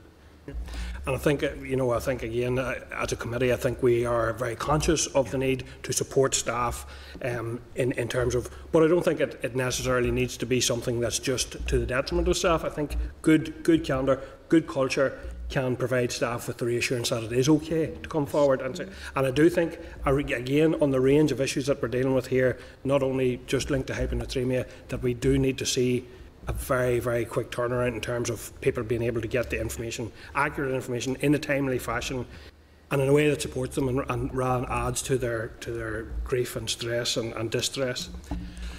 So, listen, I think that's us at the end of our session. I thank you for coming along and providing your briefing and the answers, and thank you very much. Thank you very much indeed. Thank you.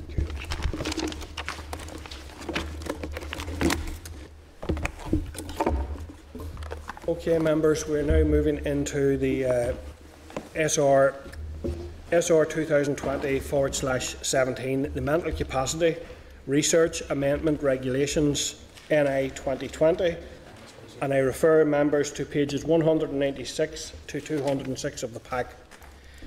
This SR provides a specific list of those who can act as appropriate bodies for the purposes of approving research under the Mental Capacity Act 2016. We considered this SR at our meeting of the 6th of February and agreed to defer its decision to seek further information from the Department. The Department's response is included at pages 204 and 205 of the pack. The Examiner of Statutory Rules advises that the SR is in breach of the 21-day rule, but that the Examiner is content with the Department's reason for this and has no other issues to raise. Have members any further issues they wish to raise in connection with this statutory rule? Okay, can I then, if not, can I ask members to agree formally that the Committee for Health has considered SR 2020/17, the Mental Capacity Research Amendment Regulations 2020, and has no objection to the rule? Are we agreed? Agreed.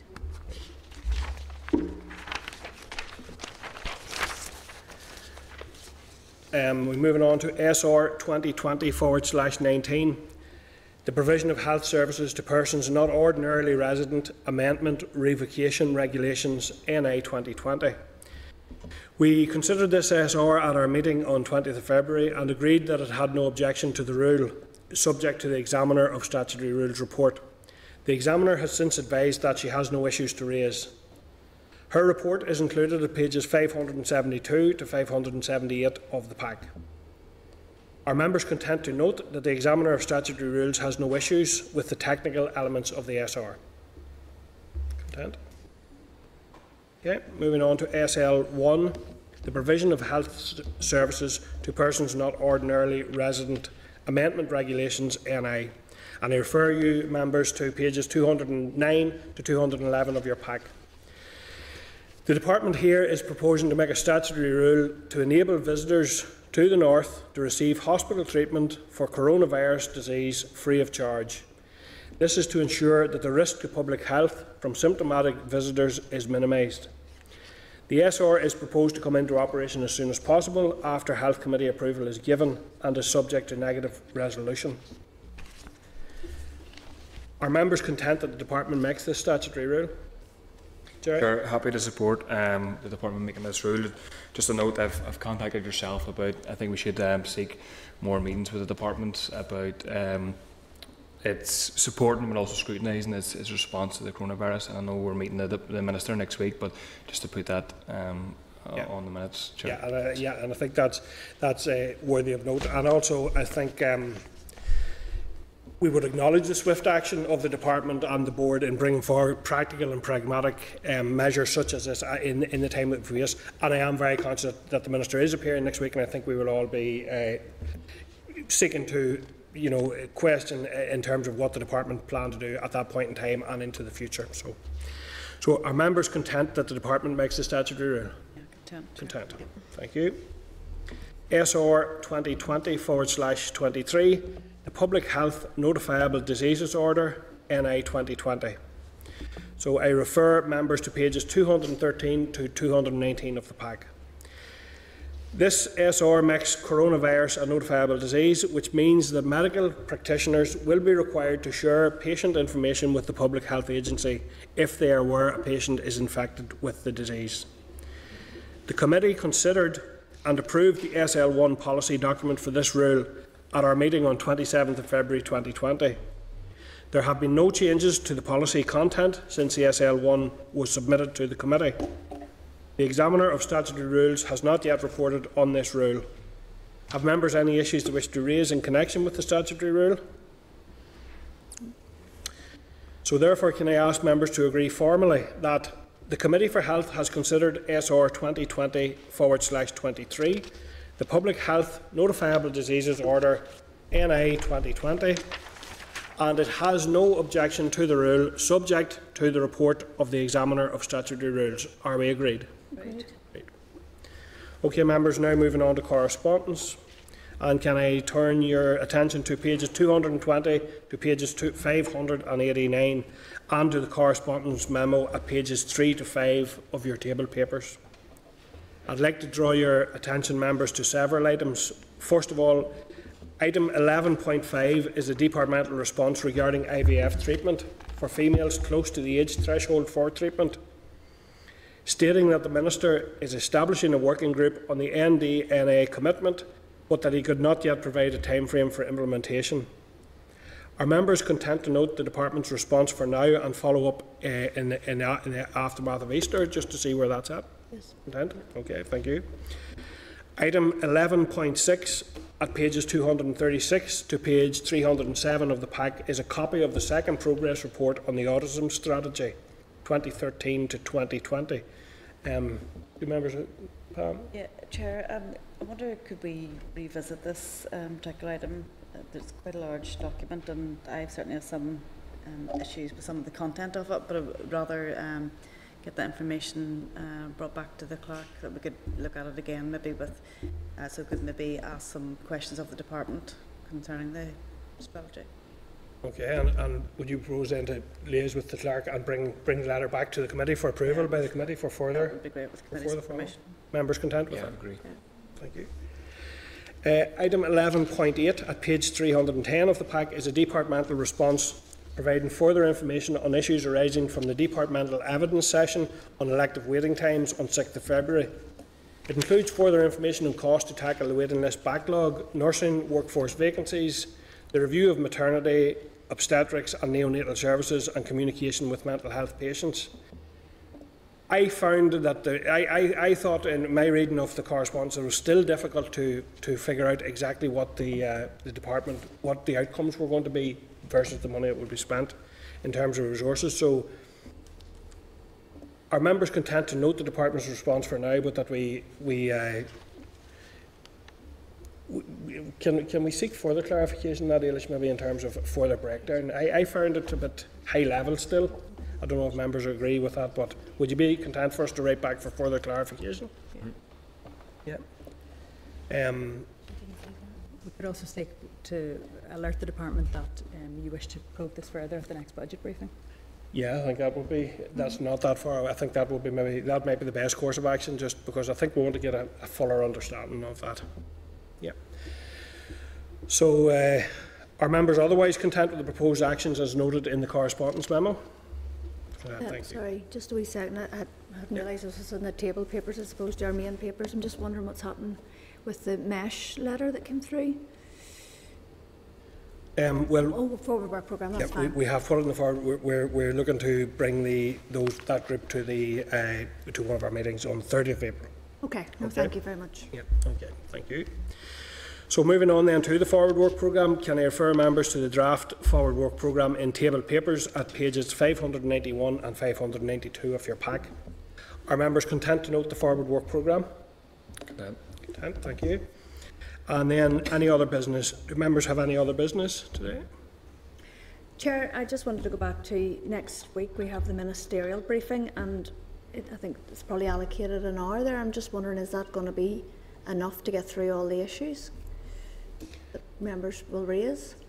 Yeah, we could extend that. It's just Justice last week, for example, Naomi was there, the Justice Minister was there for 3 hours, and I think that people really appreciated that they were able to maybe ask 3 or 4 questions, because there's just so much that we really, and I appreciate the format we have at the minute. We would restrict it to, but I think that this is maybe one that we would probably appreciate a longer session. Can you? I'll liaise with the chair on that then. Thank you. Okay. Yep, that's accepted. And date, time and place of next meeting then. The next meeting will take place at 10:30 a.m. on Thursday, 12th of March 2020 in the Senate Chamber here in Parliament Buildings.